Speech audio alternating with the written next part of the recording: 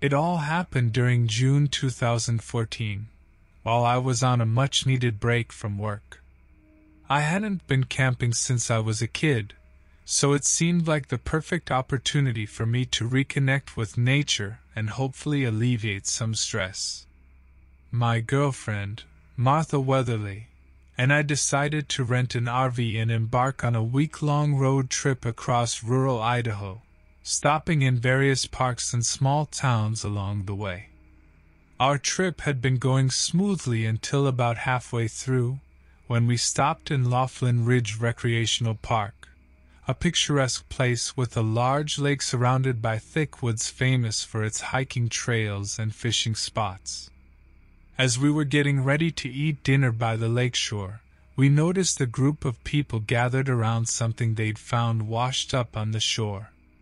Intrigued, we went over to take a look, and our eyes widened in horror at the sight before us. The corpse of a man lay there, his skin mottled from exposure to the water and gruesome wounds covering his torso. Several fishing hooks protruded from his skin, their hooks embedded deep within him. The scene was grisly and disturbing, not what you'd expect to see in such an idyllic location. Naturally, everyone at the park was shaken up by this discovery. Authorities were notified but informed us that they were stretched thin due to an ongoing issue in a nearby town. While they would send someone as soon as possible, it might be several hours before they could arrive. Feeling unsettled yet captivated by this strange turn of events, we returned to our RV with every intention to hunker down until morning. As night fell, Martha and I became increasingly wary of every sound outside. Neither of us admitted it at the time, but our nerves were frayed by the gruesome sighting earlier that day. Just as we were about to turn in for the night around midnight, a loud bang jolted us out of our attempted calm. We rushed to the window, hearts pounding as we tried to discern the source of the noise. It was then that we saw him, a man standing by a tree, his scraggly beard obscuring much of his face, but his wide eyes glinting maliciously in the faint moonlight. He wasn't much taller than an average man, but there was something about him that seemed unnatural. Maybe it was his hunched posture or his unnaturally gaunt frame. He was shirtless and covered in mud and grime, the darkness hiding everything but his glaring eyes. The man suddenly let out an unsettling cackle and started making lewd gestures towards us. Panic rising in my chest, I quickly locked all our doors and windows while Martha frantically dialed 911 to report what was happening. As we waited for her call to connect, our fear rapidly escalating as the man's taunting continued, we suddenly heard another terrifying sound, the distant screams of another camper. With only a small flashlight to guide us, we cursed ourselves for not packing anything more powerful. We ventured outside to investigate. My breathing hastened as I recalled the horror movie cliches I'd laughed off before. Now I was living in one. We reached a nearby campsite, another RV demolished beyond recognition, its insides torn apart, literally. Blood stained the remnants, mingling with shattered glass and bits of debris.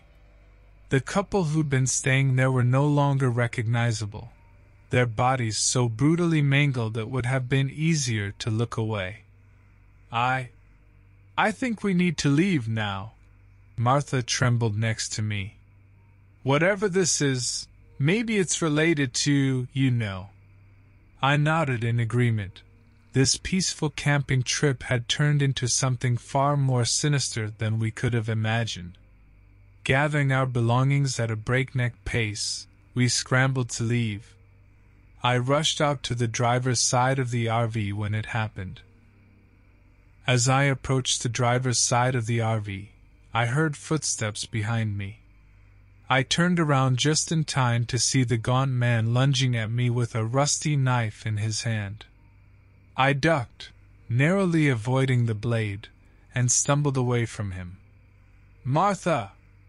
Get in the RV and lock the door!" I yelled as I continued to back away. She followed my instructions without hesitation, her eyes wide with terror. Having no other choice but to face this madman, I picked up a large rock nearby and hurled it at him. He dodged it with surprising agility, but it bought me just enough time to dive into the RV and lock the door behind me. "We need to get out of here now," Martha said urgently. I nodded and started up the engine as she hung up from her 911 call. As we drove away from the campsite, I could see the violent man chasing after us, still brandishing that horrifying knife. My hands shook with adrenaline as I sped down the road, trying to put as much distance between us and danger as possible. "Did you get through to 911? I asked Martha once we were certain we had escaped immediate harm. "Yes," she replied hurriedly. "But they said it would take some time for help to arrive. They're dealing with multiple emergency calls right now." It seemed that we weren't his only victims that night. While driving away from that sinister place, we saw several damaged vehicles and signs of struggle in other campsites. We finally reached a small town an hour later and immediately noticed its eerily quiet atmosphere. The streets were deserted and several storefronts were splattered with blood. My heart sank as I realized that whatever was happening extended far beyond our isolated camping trip. This nightmare had consumed the entire region. With no immediate law enforcement or medical aid available, Martha and I decided that our best course of action would be to continue driving until we found help, keeping an eye on the local radio for updates about the situation. As we made our way through unfamiliar roads, we stumbled upon a group of survivors huddled in a makeshift shelter. They explained that the man we encountered was not alone. There were several deranged individuals spreading violence and chaos throughout the area. A mysterious trigger had sent these people into a horrifying, murderous frenzy. We took turns driving throughout the night, determined to reach safety. The grisly scenes we passed only served to strengthen our resolve. Entire families had been torn apart by these violent individuals. We encountered more survivors on our route, people with bloodied faces and tears in their eyes, all desperate to escape the nightmare that had descended upon them. On the third day of our escape, we finally arrived at a large city where law enforcement had managed to establish some semblance of security. As we entered an emergency shelter, other survivors shared stories similar to our own, forming bonds of solidarity amidst the pain and trauma.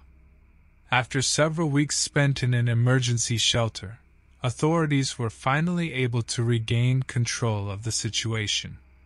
The perpetrators behind these violent attacks were captured, but it did little to soothe the anguish caused by their reign of terror. Weeks turned into months as life slowly began returning to normal for the towns affected by these gruesome events. And though many tried their hardest to move on from this tragedy, we would never forget those who lost their lives during those harrowing days. As for Martha and me, we made it through together but forever changed by what we've experienced. We chose not to return to camping or even venture into secluded places for fear of encountering any other psychotic individuals like those who tore apart so many innocent lives. Instead, we dedicated ourselves to providing support for others who were affected by this ordeal. We formed a survivors group aimed at helping people who lived through similar events heal and find hope in the aftermath. And although we knew that life would never be the same, we chose to face the uncertainty and pain of our new reality together, united by our shared trauma and our unwavering determination to rebuild what had been so ruthlessly destroyed.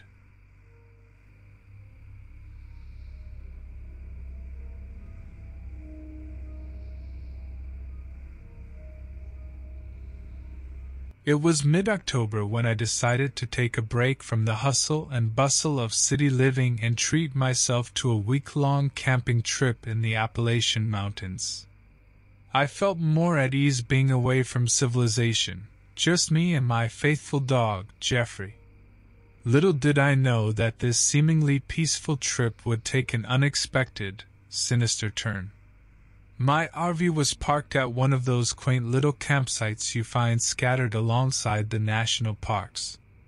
It was an ideal spot, surrounded by dense woods and close to a freshwater stream. I struck up a conversation with another camper named Jerry Mason. We spoke about our love for outdoor activities, trading tips on camping hacks and laughing about the occasional challenges we faced during our adventures. The night before my terrifying experience, I had invited Jerry to join me for dinner. We had shared more stories, with some friendly banter thrown in.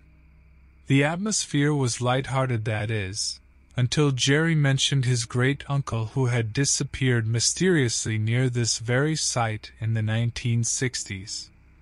He hinted at foul play but eventually dismissed it as a figment of his overactive imagination. The next morning, Jerry walked over with steaming cups of coffee in hand. He jokingly said that this would take care of any lingering fears brought on by his ghost story from the night before.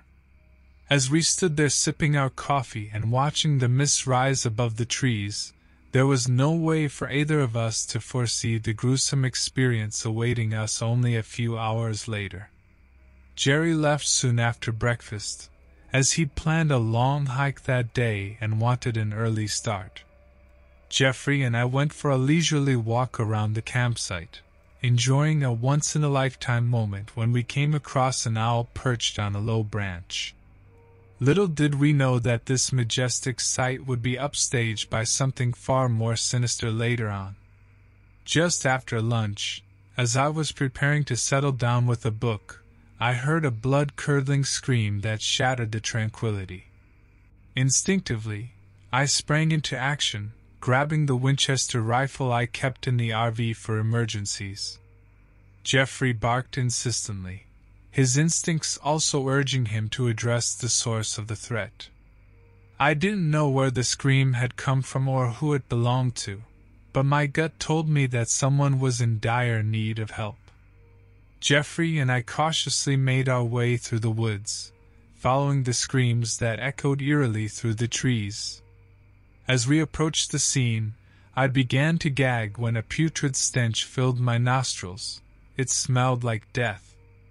The origin of this stench became horrifyingly clear as we stepped into a small clearing. There, in a metal trailer belonging to another camper, lay what seemed like human body parts scattered chaotically across the ground and smeared with blood. It looked like someone had taken out their rage on them and reduced them to lifeless hunks of torn flesh. Terrified bile rose in my throat as Jeffrey whimpered anxiously beside me. My gaze shifted from the gruesome scene before me towards an unfamiliar man who stood by wearily observing us with an odd grin on his face. His glasses were crooked, and there was something about his eyes cold and unfeeling like those of a shark that sent shivers down my spine. Despite everything happening around us, he made no attempt to react or explain the horrors lying before him. Simply staring at me with that same twisted smile and cautioning gaze as if daring me to challenge him on it. I hesitated for a moment, wanting to call for help but feeling inexplicably frozen in place.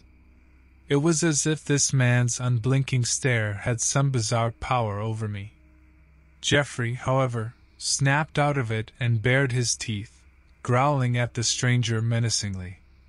The intimidating sound seemed to stir something within me, and I regained control of my actions.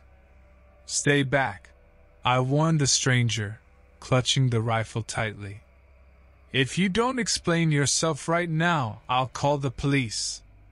Despite my warning, he just kept smiling that eerie grin and didn't say a word.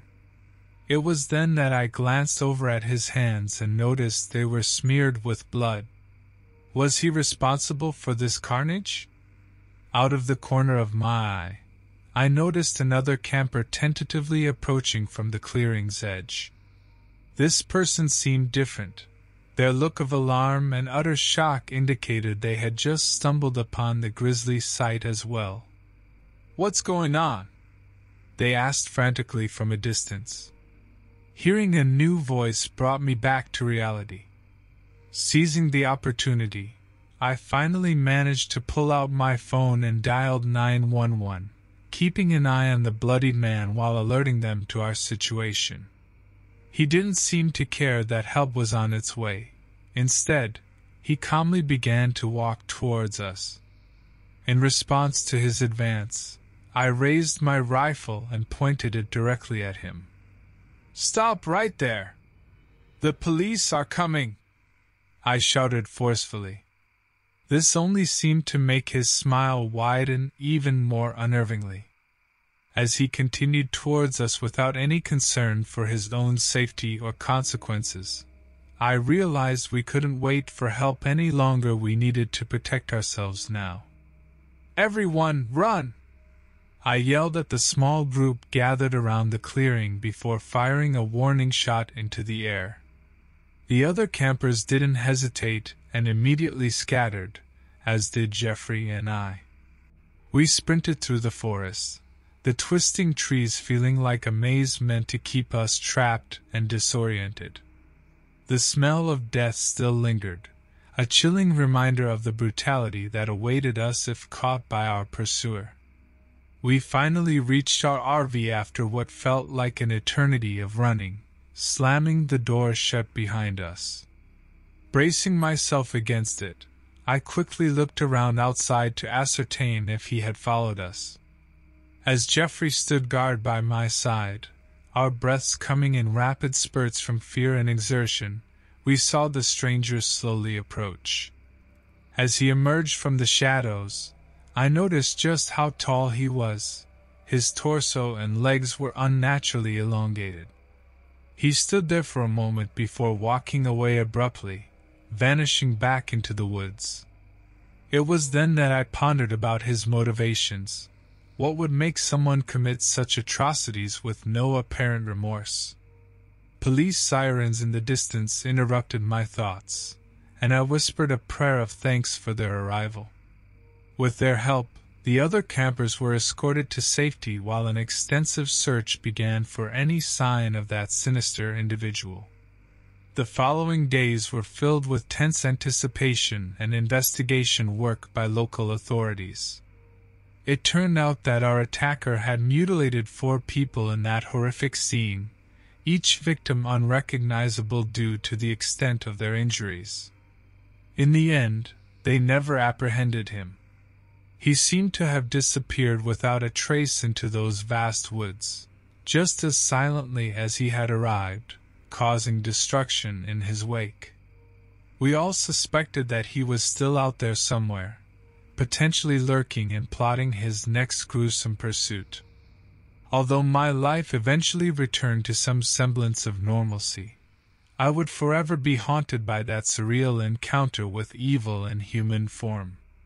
Every now and then when I remembered those whose lives were brutally extinguished, an unsettling sense of survivor's guilt washed over me, and I stared warily into the shadows, wondering if he'd ever reemerge.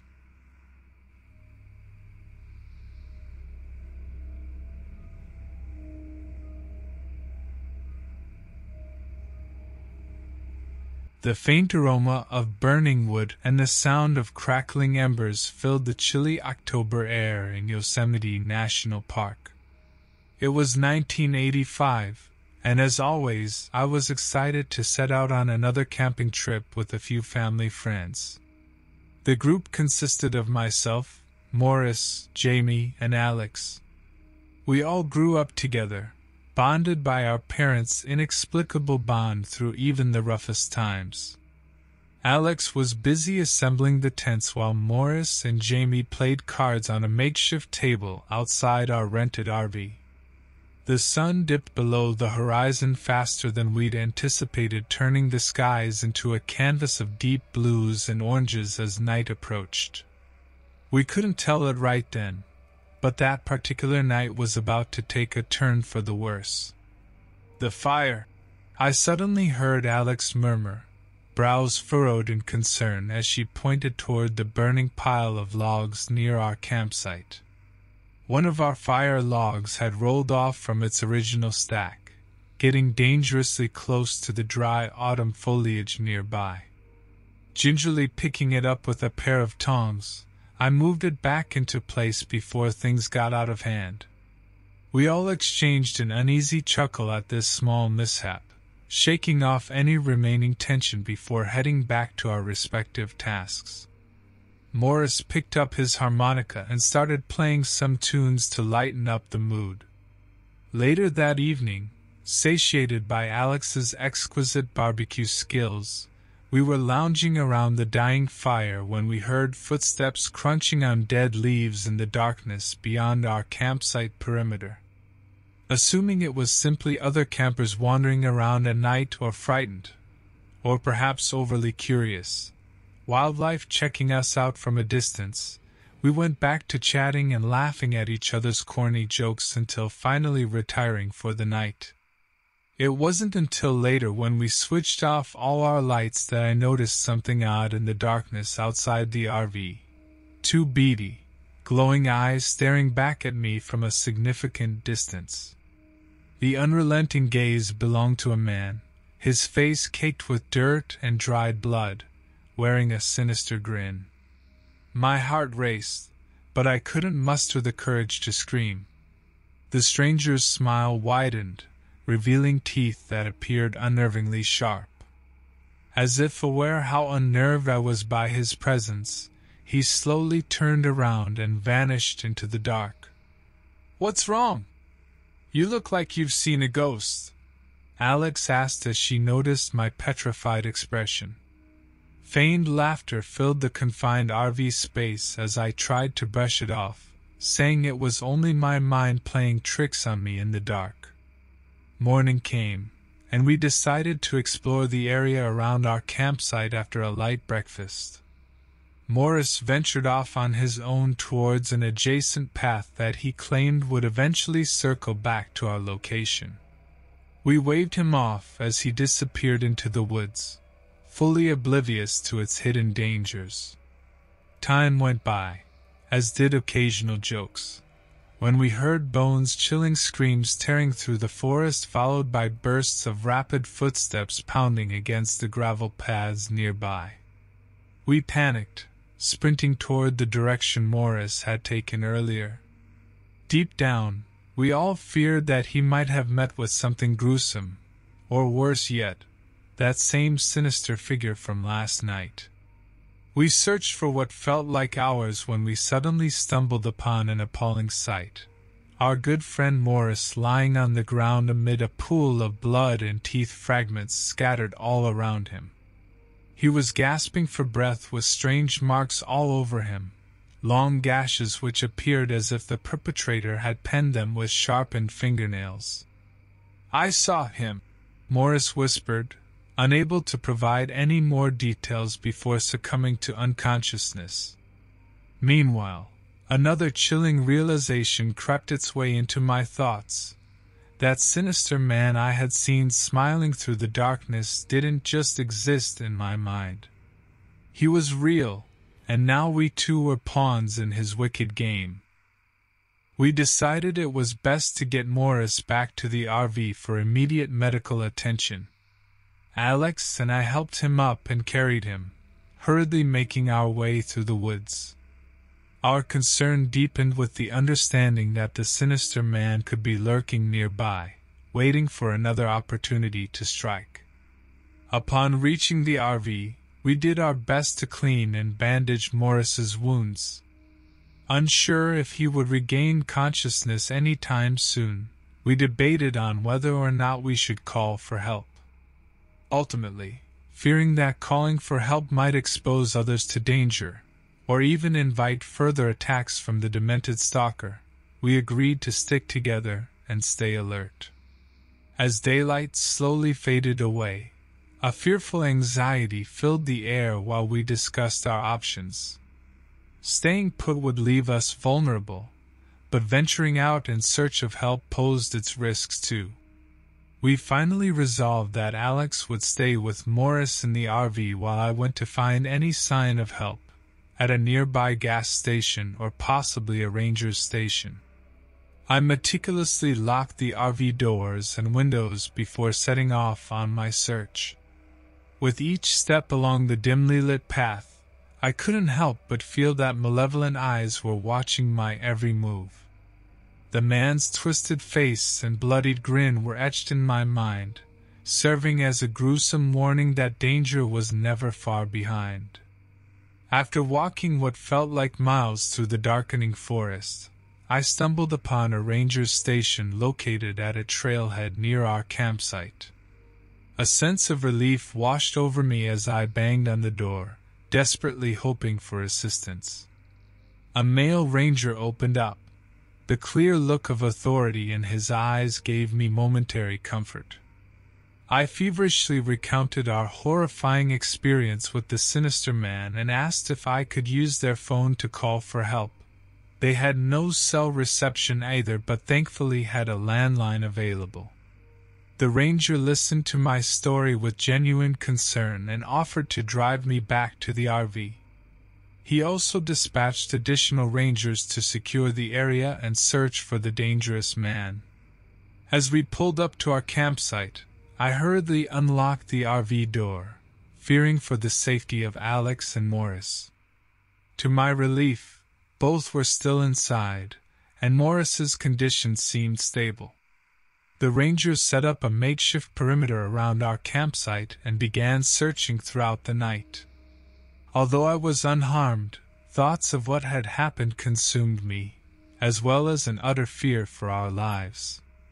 The following morning, one of the rangers informed us that they had found traces of the man's presence in the area but hadn't been able to locate him.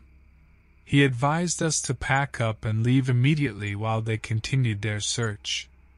With heavy hearts, we decided it was time to return home. The danger was simply too great. While packing our things, we couldn't help but think of those bloody teeth fragments surrounding Morris in the woods. The memory served as a stark reminder of the horrors we'd discovered lurking in the shadows, an unnerving reality none of us could ever forget. Morris was eventually taken to a hospital where he received proper treatment for his injuries. As for the sinister figure who'd been stalking us, we never heard any news about his capture or whereabouts again. We uneasily returned home, whispering silent prayers that we'd never encounter him again, and that no one else would face such torment either. From that fateful camping trip, our lives were forever changed. We constantly looked over our shoulders, perpetually feeling watched by an unknown entity lingering somewhere close by. One thing was certain, that nightmarish experience would haunt us for the rest of our lives.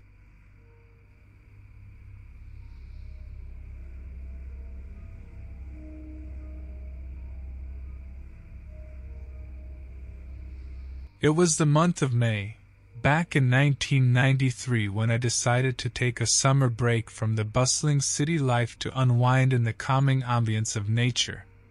My name is Maxwell Jenkins, and I was on my way to the mesmerizing landscapes of Lake Elsinore in California. As a high school math teacher, I was used to days filled with logic and calculations, but this time around, I wanted to escape the rules that govern our world, time and numbers. It was a Thursday evening when I finally reached my destination. The beautiful sun shone brightly over the horizon, painting a breathtaking scenery. I chose an ideal spot on the lakeside for parking my RV. I had packed everything essential for my short camping trip: food, water, camping equipment, and some of my favorite books. As night approached, I prepared a small campfire and cooked up some burgers and vegetable skewers. While eating, I noticed that beyond the warm glow of the fire lay an unsettling darkness that stretched across the forest. 2 days had passed since I arrived at Lake Elsinore when something unusual began happening, which made me question if this vacation would remain as peaceful as it seemed so far.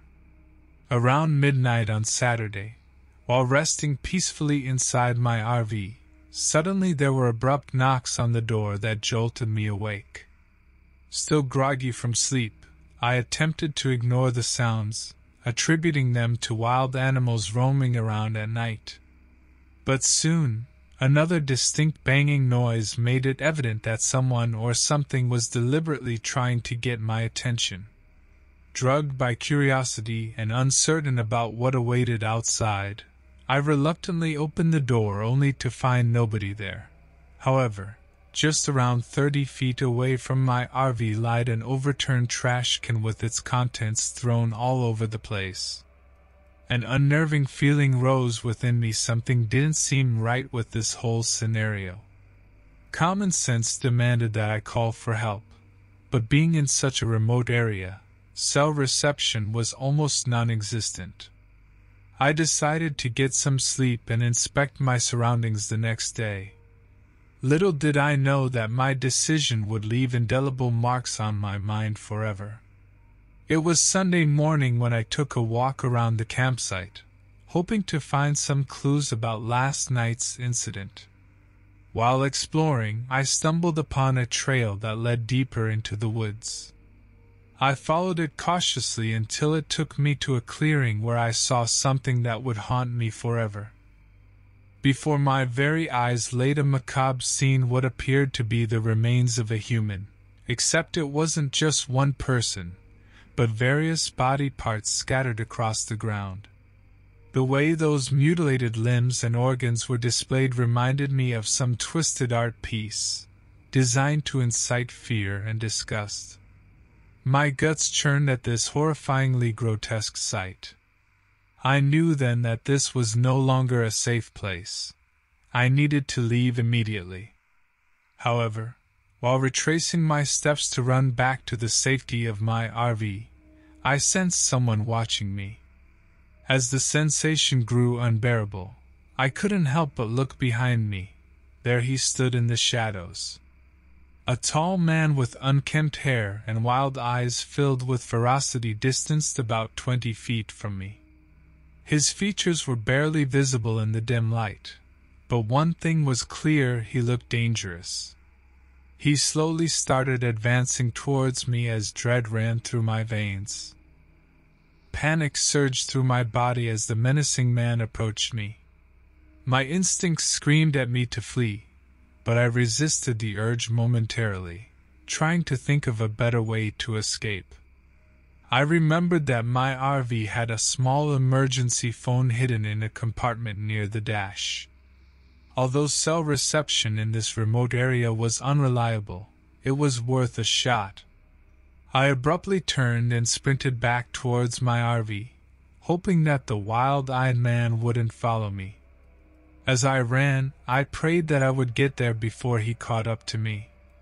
When I finally reached my vehicle, I frantically searched for the emergency phone while keeping an eye on the door. Not a moment too soon, I found it just as the crazed man reached my RV. The door banged violently as he tried to force his way inside.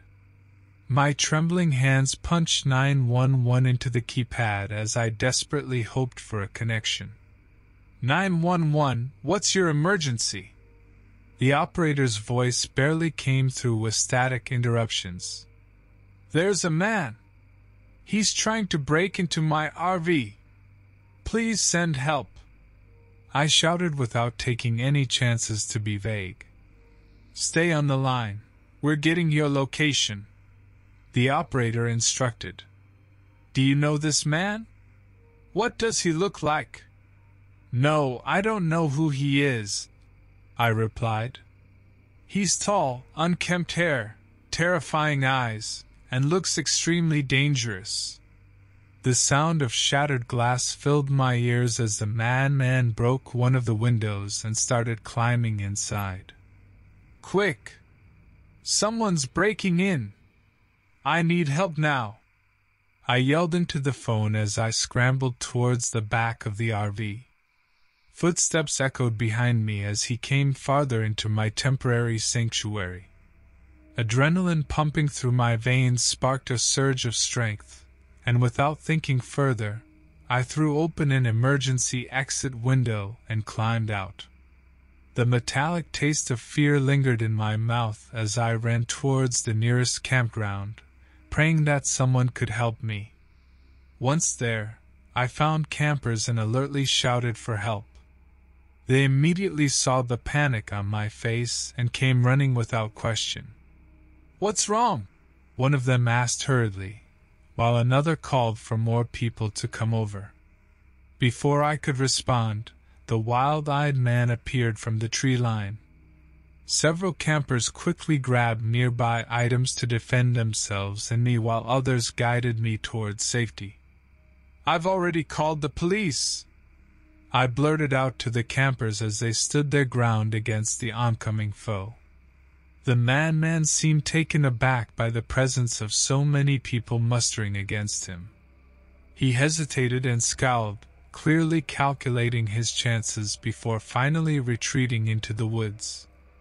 A police siren could be heard in the distance along with a faint vibration through my fingers that was still connected to 911. But had dropped it due to sheer panic. The group of campers took me in while we waited for the police to arrive. They reassured me that they wouldn't let that man near me again. The warmth of their kindness brought a sense of security, something I desperately needed at that moment. When law enforcement officers arrived, they asked for details about the man and took note of my account from earlier incident with many supporting witnesses now by my side. Days later, police would apprehend the wild-eyed man responsible for everything. It turned out he was a notorious murderer with a prolific record, having claimed numerous victims in similarly heinous manners. I knew then and there that if it hadn't been for those brave campers rallying around to protect me, I might have been another tragic loss added to his count. Though it was undoubtedly an experience straight out of nightmares, I'm grateful for those who had the courage to stand by a stranger that fateful day. The campers showed me that there's still hope, goodness, and solidarity among people even in the most terrifying of situations. As I sat in the safety of my home days later, I whispered a silent prayer for the victims who never had this chance to be saved, forever leaving an indelible mark on my life.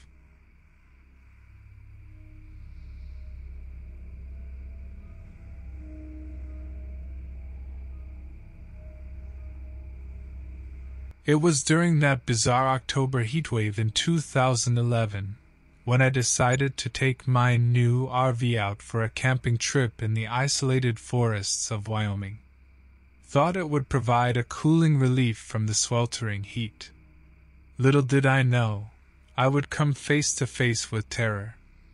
I arrived at the campsite early in the morning, when the sun was still hidden behind the mountains. The site was surrounded by tall trees and lush greenery, with only the sound of birds chirping overhead. My dog Max was accompanying me, excitedly sniffing around and marking his territory. As I began setting up the campsite, a large group of hikers walked by making friendly conversation. They joked about how long it had been since they had seen civilization and warned me about some strange sightings in the area recently. A man in dark clothing lurking near some campsites, but hadn't stolen anything or harmed anyone. Despite their slightly scary stories, they were mostly amusing themselves and left laughing. I went on with my day, enjoying my time in nature and delicious barbecue. As evening approached, Max quickly retreated into the RV while I sat outside enjoying a beautiful sunset slowly dissolving into darkness. The crackle of burning wood echoed through the night as I warmed myself by the fire. Suddenly, Max went incredibly still, ears perked up before letting out a low growl towards the dense woods nearby. A rustling sound emerged from within it, as any dog owner would do when their pet starts growling at something that seems inexplicable to their human senses. I tried to make light of it all. "What do you think's out there, Max? Bigfoot?" As if on cue, a figure emerged from the forest line, definitely not Bigfoot, but equally unsettling. A tall man with long unkempt hair and a dirty white shirt clenched tightly around his thin frame stepped into view. He looked weak, almost fragile, but there was an unmistakable malice in his hollow eyes. Max immediately began barking voraciously, blocking the intruder's path as I attempted to regain my composure. I kept my gaze on this mysterious man lingering just beyond our firelight, trying to understand his presence and intentions. He remained still, staring in our direction before slowly closing the distance between us. Max snarled and lunged towards him, only to be picked up suddenly by what seemed like a set of wiry, strong hands that hadn't revealed how powerful they could be. In a flash, he threw poor Max into the bushes on the side with no regard whatsoever for the well-being of the animal. Adrenaline coursed through my veins as I stood up, realizing that I was no longer uncertain about anything this stranger had on his mind or what he intended for me. It was clear that he harbored sinister plans, and my survival instinct kicked in. There was nothing in what seemed like a logical next step that could have been subjected to questions or bruises for understanding what would unfold soon after. The man switched on a blowtorch with shaky hands and approached me with malicious intent. His eyes, shimmering in flames, burned with sadistic pleasure. In that exact moment of horror which seemed like an eternity in itself, without any warnings or prior plans even known by fate for how things would unfold or occur, reality struck like a ton of bricks on everyone present at various distances from this particular scene. Max leaped out from the bushes with violent rage against his attacker, biting into his leg viciously before disappearing back into darkness, offering me just enough time to stumble into the RV in chaos and confusion around me. Locking the door frantically behind me as our assailant's shrieking cry of pain echoed around us, mixed now with sounds unheard before which only added fuel for fear.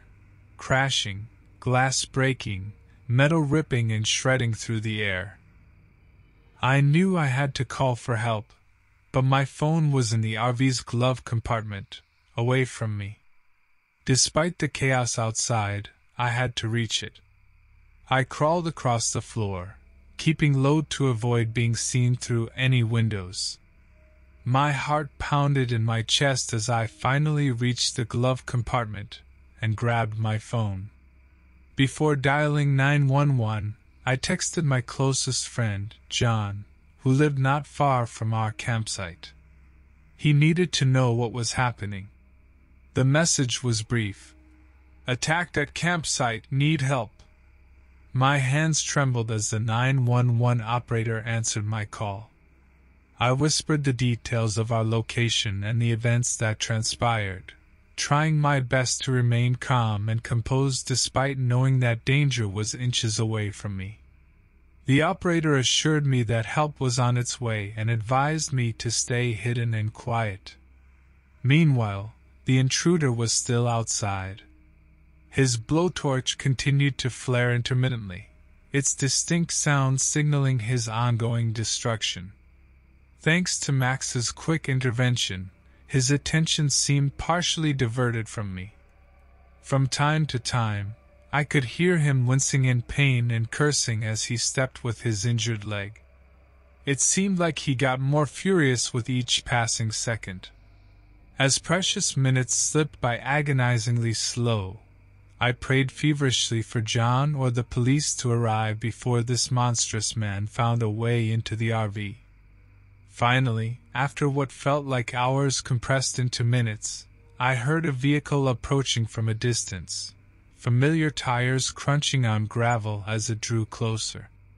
It was John's truck. The intruder must have heard it too, because his destruction halted almost immediately. A moment later there was silence, the first peaceful sound since this nightmare began. As soon as John's truck came into full view, we locked eyes through the RV's windshield, relief washing over both of us. Just as he opened his door to step out, I noticed the intruder sneaking around the RV's side, his grip tightening around his blowtorch. I frantically gestured to John to fire a warning shot into the air with his shotgun, hoping that it would deter the man from attacking any further. Thankfully, my gambit worked. Startled by the sound, the intruder turned in fear before bolting into the dense forest underbrush. The police sirens became audible in the distance almost immediately after that, though it felt like an eternity until they finally reached us.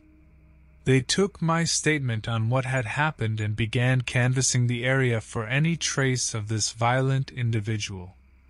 Max was found near the edge of camp, shaken but thankfully unharmed. I hugged him tightly when he limped back to me, my whole body trembling with relief. John stayed close by as well, offering support and comfort despite trying to hide his own apprehension for what could have unfolded if he had not arrived in time. In the following days, an investigation ensued. The identity of our attacker was revealed, a man who had been stalking campers for a while now in an attempt to satisfy his urge for violence. Although he managed to vanish that night, authorities located and apprehended him within a week. Upon his arrest, it came to light that he'd attacked multiple campsites before, taking pleasure in imposing terror upon unsuspecting victims. Thankfully, John and Max prevented him from succeeding on that dreadful night. My gratitude toward them knew no bounds. Once our lives had returned to a semblance of normalcy, we organized a small gathering in Max's honor, celebrating his bravery and teaching our loved ones about emergency preparedness during outdoor excursions. Though memories of that traumatic night will never fade entirely from our minds, we worked hard to find closure, knowing we narrowly escaped a terrifying fate. I often think about those who weren't as fortunate, our hearts reaching out to the other victims. Ever since that night, I never go camping without ensuring safety measures are in place, and always remind others of the importance of being vigilant, hoping that Max's bravery is a lesson we can all learn from.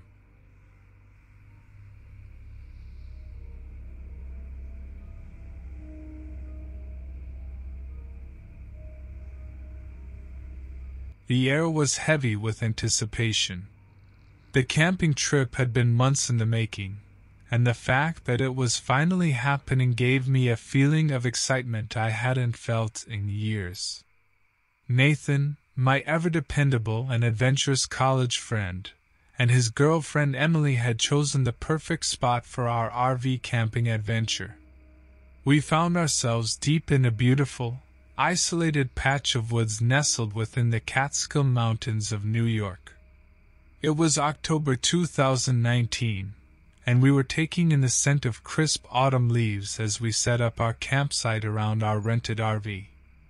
I chuckled as Emily stumbled over her words, trying to remember the punchline of a joke she'd heard earlier that day.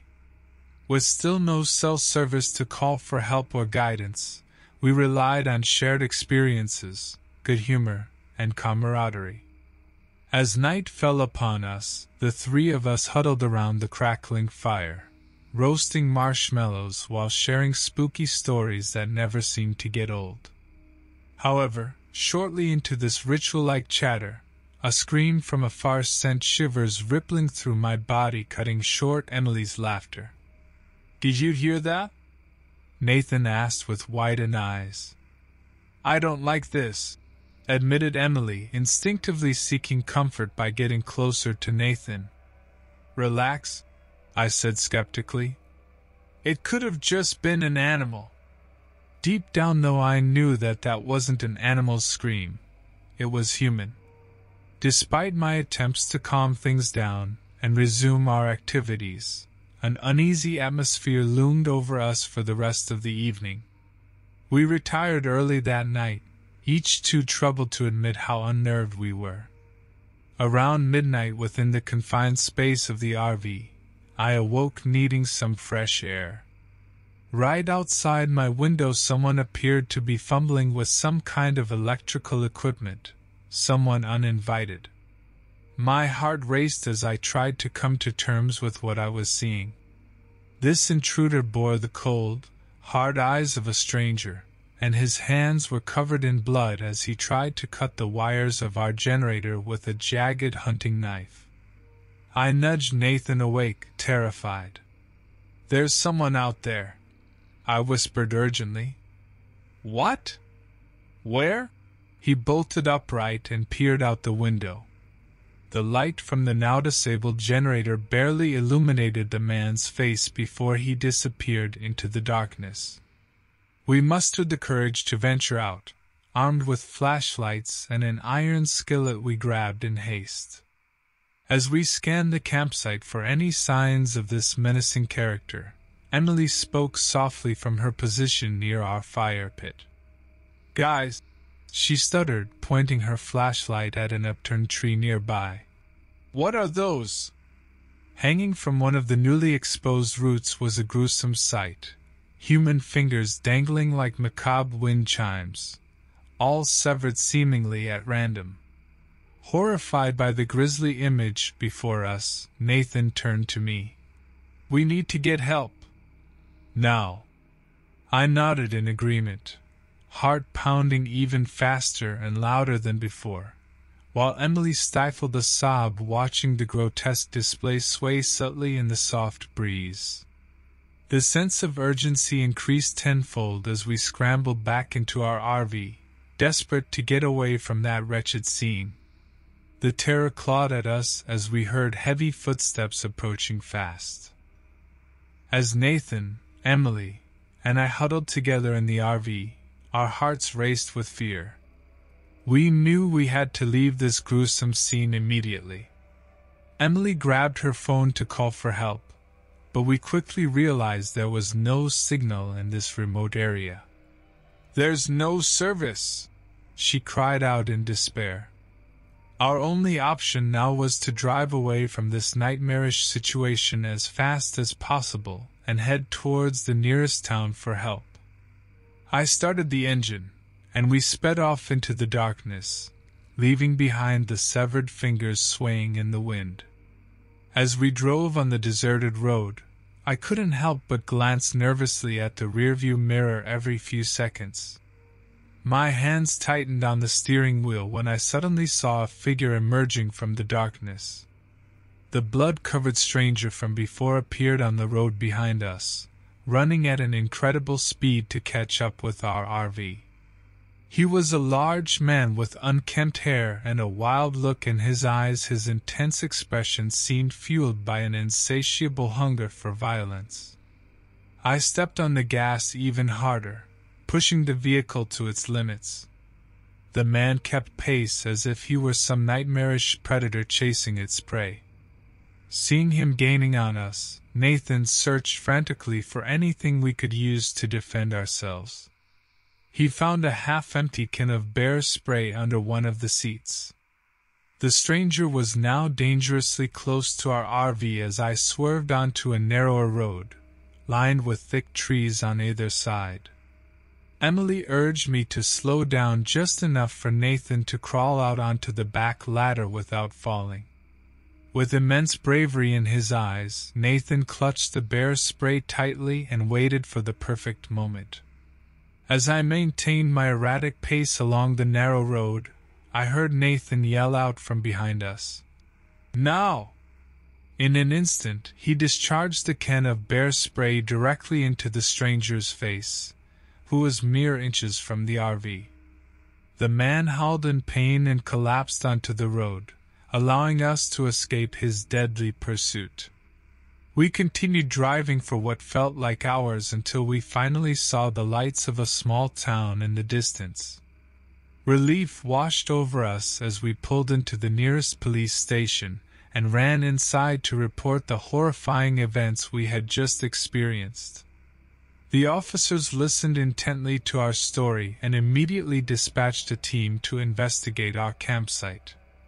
They found evidence of the man's violent rampage, tools stained with blood, along with several mutilated corpses scattered throughout the surrounding woods. The man we encountered was eventually caught and identified as a notorious serial killer who had been evading capture for years.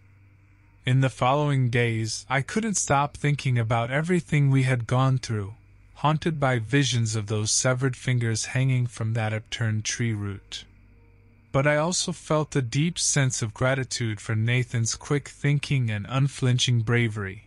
Without him, who knows if we would have survived that horrible night.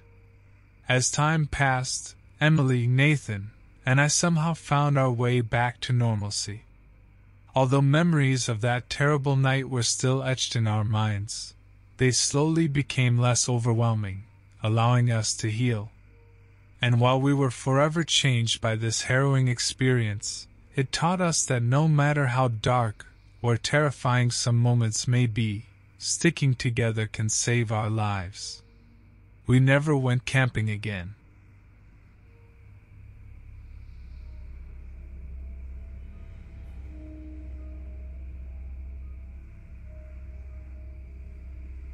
I remember sitting there, chatting casually with my friends as we gathered around the fire, all of us excited for a much-needed weekend getaway.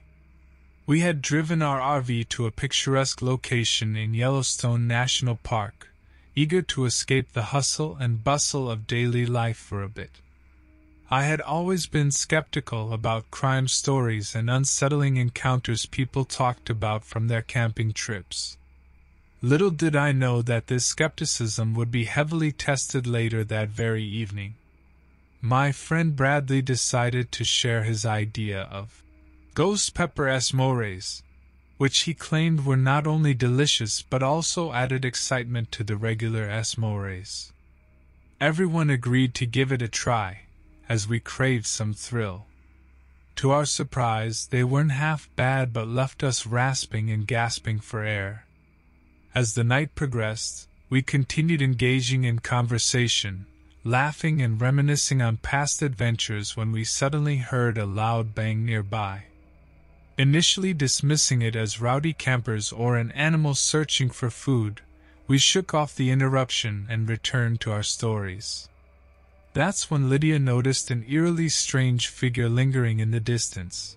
A man wearing a tattered coat with grease-streaked hair that fell haphazardly across his scarred forehead. He appeared disoriented, but there was something menacing in the way he clutched at what looked like an elongated crowbar. Gripped by fear, I sprang into action and urged my friends to get into the RV and lock the doors. With hurried steps, Olivia hastily dialed 911 on her phone but quickly discovered that there was no cell reception in this remote part of the park. Shrouded in an ominous silence, we sat huddled in fear as we watched through the window blinds while the mysterious man drew closer. He staggered around our campsite, probing through our belongings with his crowbar before shifting his attention towards the RV. His eyes seemed to meet mine with an unnerving intensity, as he stared directly at the window I was peeking through. Hearing the crowbar methodically scrape along the side of the vehicle sent shivers down my spine, grim realization setting in that he might have some sinister intent. Unbeknownst to us, our fun-filled weekend in nature would descend into terror and chaos. Taking a deep breath, Bradley, ex-military, tried his best to remain calm as he made a desperate yet futile attempt to attract help by blowing forcefully into an emergency whistle. In response, the sinister figure outside snickered maliciously before shattering one of the RV windows with his crowbar and sending sparks from the campfire scattering. This isn't funny anymore, man," said Ethan, trembling beside me. "Why are these things always happening when we try to relax? We just wanted some peace and nature." The stranger completely ignored our pleas for mercy as he scribbled what appeared to be unintelligible symbols on the door using a can of spray paint.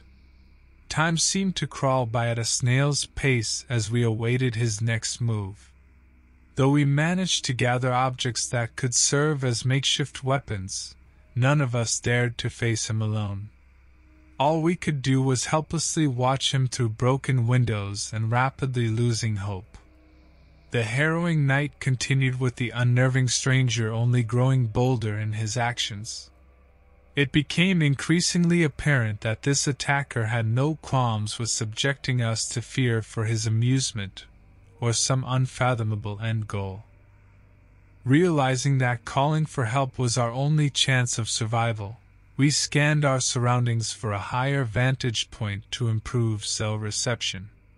Noticing a hill nearby, I cautiously unlocked the RV door and made my decision. "I need to get closer to that hill," I whispered, resolving to risk everything. "I'll try to call for help while the rest of you stay here." Olivia nodded, handing me her phone. "Be careful," she mouthed. Determined, I slipped out and sprinted towards the hill, keeping my head low and praying the attacker would not notice me. As I reached the top of the incline, breathing heavily and clutching Olivia's phone in trembling hands, I finally managed to send a desperate call for help to the authorities.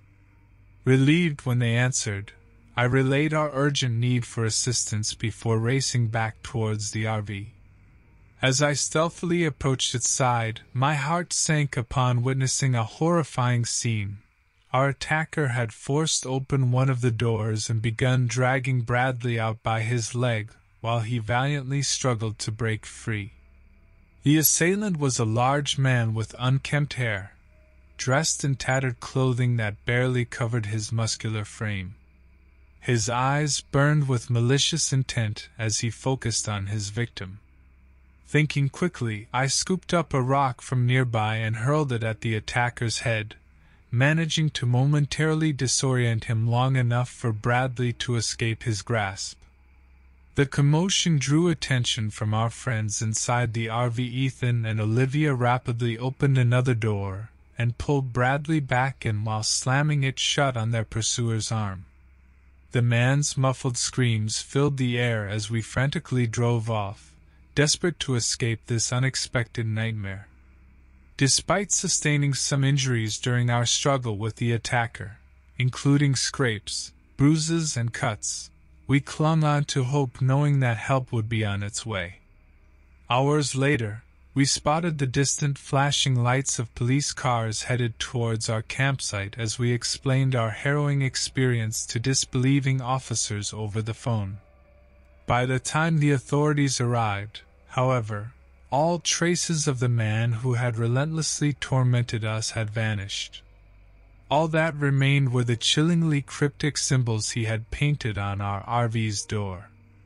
The police advised us to leave the remote area immediately, and escorted us out as officers began combing through the scene in search of any evidence. We were grateful to have been spared from any further harm, but the secrets left behind by that terrifying individual lingered like a fading nightmare. The gruesome reminders of his attacks left deep emotional scars which would take years to heal for each and every one of us. As we drove away from the forest park, the recollections of our weekend took on a darker tone. Gone were the innocent days of laughter that preceded our desperate escape, replaced by traumatic memories that would haunt us for the rest of our lives. They would serve as a grim reminder that even in moments meant for solace and joy, nightmares can find a way in. Though we left with our lives intact and had done everything in our power to help each other survive, we would never forget what was lost during that nightmare weekend. Unseen in the darkness of night, Bradley's shattered emergency whistle remained behind at the campsite, both a testament to our resilience under pressure and an unsettling reminder of what we had endured against a seemingly unstoppable attacker with inscrutable motives.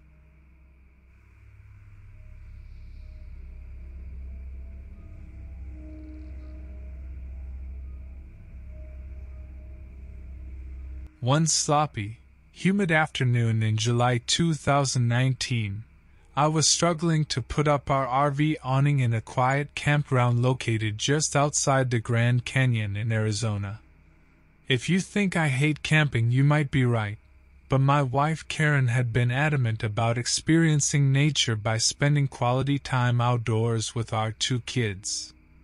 And so, there we were. "Hey, Dad! Can I make a joke for you and Mom?" Our 8-year-old daughter April asked as she tried to hammer tent stakes. Karen and I exchanged amused glances before nodding in agreement. "Go on, sweetheart," Karen encouraged her. "Knock, knock!" April exclaimed. Karen and I grinned. "Who's there?" we asked in unison. April giggled before replying. "Interrupting cow." Puzzled, we asked. "Interrupting cow of who?" "Moo," April managed to say before falling into fits of laughter. Karen and I couldn't help but laugh at our daughter's silly sense of humor. We spent the evening playing card games while roasting marshmallows over an open fire. As it grew darker and colder outside, we decided to call it a night. No sooner had we settled into our sleeping bags when an odd noise caught our attention, the sound of someone fumbling around outside our RV. Chalking it up to a curious raccoon or an impatient camper exploring the grounds late at night, I tried to convince myself and my family that there was nothing unusual happening. As the strange noises persisted, my curiosity took hold. I couldn't just lie there oblivious to whatever was happening outside. Deciding that enough was enough, I told my wife that I'd carefully investigate the sound from one of the RV windows just to make sure everything was all right. I crept over to the window nearest the source of the noise while Karen and the kids huddled nervously by their sleeping bags. As I adjusted my eyes to the darkness outside, I spied a man wearing a tattered beige hoodie with filthy, disheveled hair. His gaunt, unshaven face was unfamiliar. Just then, our 10-year-old son Timmy let out a sudden shout of frustration. "Why don't we have any cell service?" The noise seemed to startle the intruder, who looked up from his eerie activity. His eyes met mine through the window. He stared at me intensely before displaying an unnerving grin that sent shivers down my spine. To our horror, he stalked over to our RV and started pounding violently on the door. My heart raced as I fumbled for something, anything, to defend my family from the impending threat. At this point, there was no way anyone was going to sleep. Karen held Timmy and April close as their innocent faces searched mine for an explanation. Still shocked, all I could manage was a shaky whisper. "We've got to get out of here." Karen nodded as she tried to hold back her tears. She knew I was scared, and seeing me like this undoubtedly frightened her just as much. On cue, our uninvited guests suddenly stopped pounding on the door. The campground fell eerily quiet once again. Through the window's mesh screen, I caught sight of the man wielding what appeared to be a bloody hatchet in one hand and duct tape in the other. Having realized that he wasn't going anywhere anytime soon, I searched desperately for an escape plan, one that would lead us far away from this stranger and into safety without attracting attention. The tension was palpable as we listened intently for any hint of movement outside our RV, ready to make our escape at a moment's notice. From Karen's throat escaped the faintest of sobs, silent but heavy with fear, as we strained to hear whether madness or mercy awaited on the other side of our RV door. I knew we had to act fast if we wanted to leave this place alive, so I turned to Karen and said, "We need to distract him somehow, and then flee through the back door." Karen nodded in agreement. "I'll distract him by throwing one of our bags out the window," she whispered. She grabbed one of our smaller bags, thankfully filled with only unbreakable items, and hurled it in the opposite direction from where we planned to escape. The sound of the bag hitting the ground caught the attention of the man outside. He froze for a moment before turning his head to investigate the noise. Seizing the opportunity, I grabbed my family's hands and ushered them towards the back door as stealthily as possible. The four of us exited just as he was approaching the noise. "Run!" I shouted. The adrenaline coursed through our veins as we dashed through the dark campground, trying not to trip on unseen branches or rocks.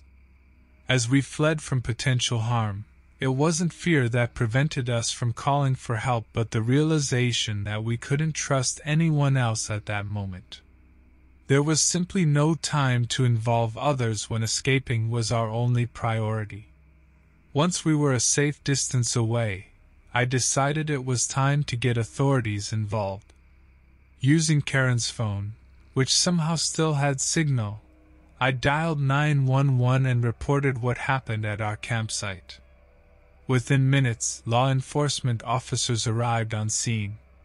They escorted us back to our campsite while describing their strategy to capture the man who had terrified us all.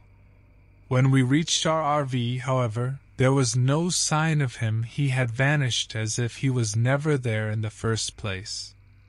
In an attempt to identify him, officers questioned nearby campers and collected evidence from around our site, including footprints and any other traces left behind by the unknown attacker.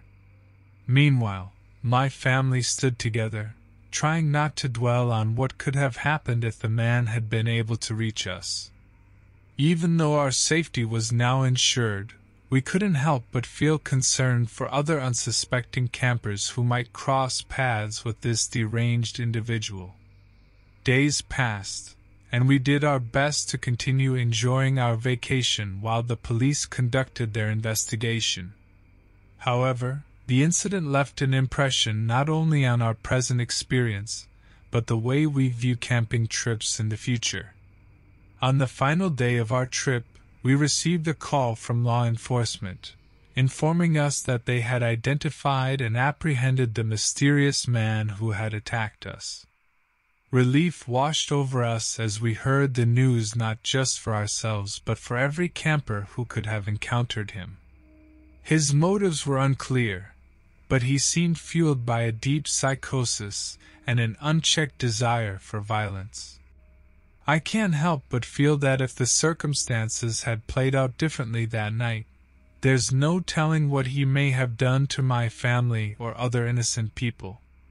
As we packed up our belongings and prepared to leave the campground, I found myself reflecting on what we had been through. The ordeal reminded us of how fragile life can be and how something normal and routine can suddenly turn into a terrifying nightmare. Our escape taught us to never take safety for granted. While our lives would eventually return to normal, memories of that harrowing night will undoubtedly haunt our family vacations for years to come. At the same time, those memories serve as a reminder of what may lurk in the darkness, and as motivation to always be vigilant in protecting ourselves and those we love most.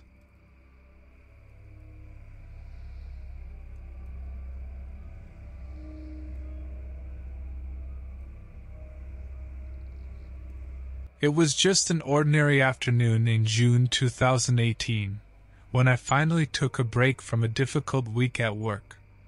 My friends and I grabbed all the necessary gear and supplies for the long-awaited RV camping trip out in the Red River Gorge, a beautiful region in eastern Kentucky.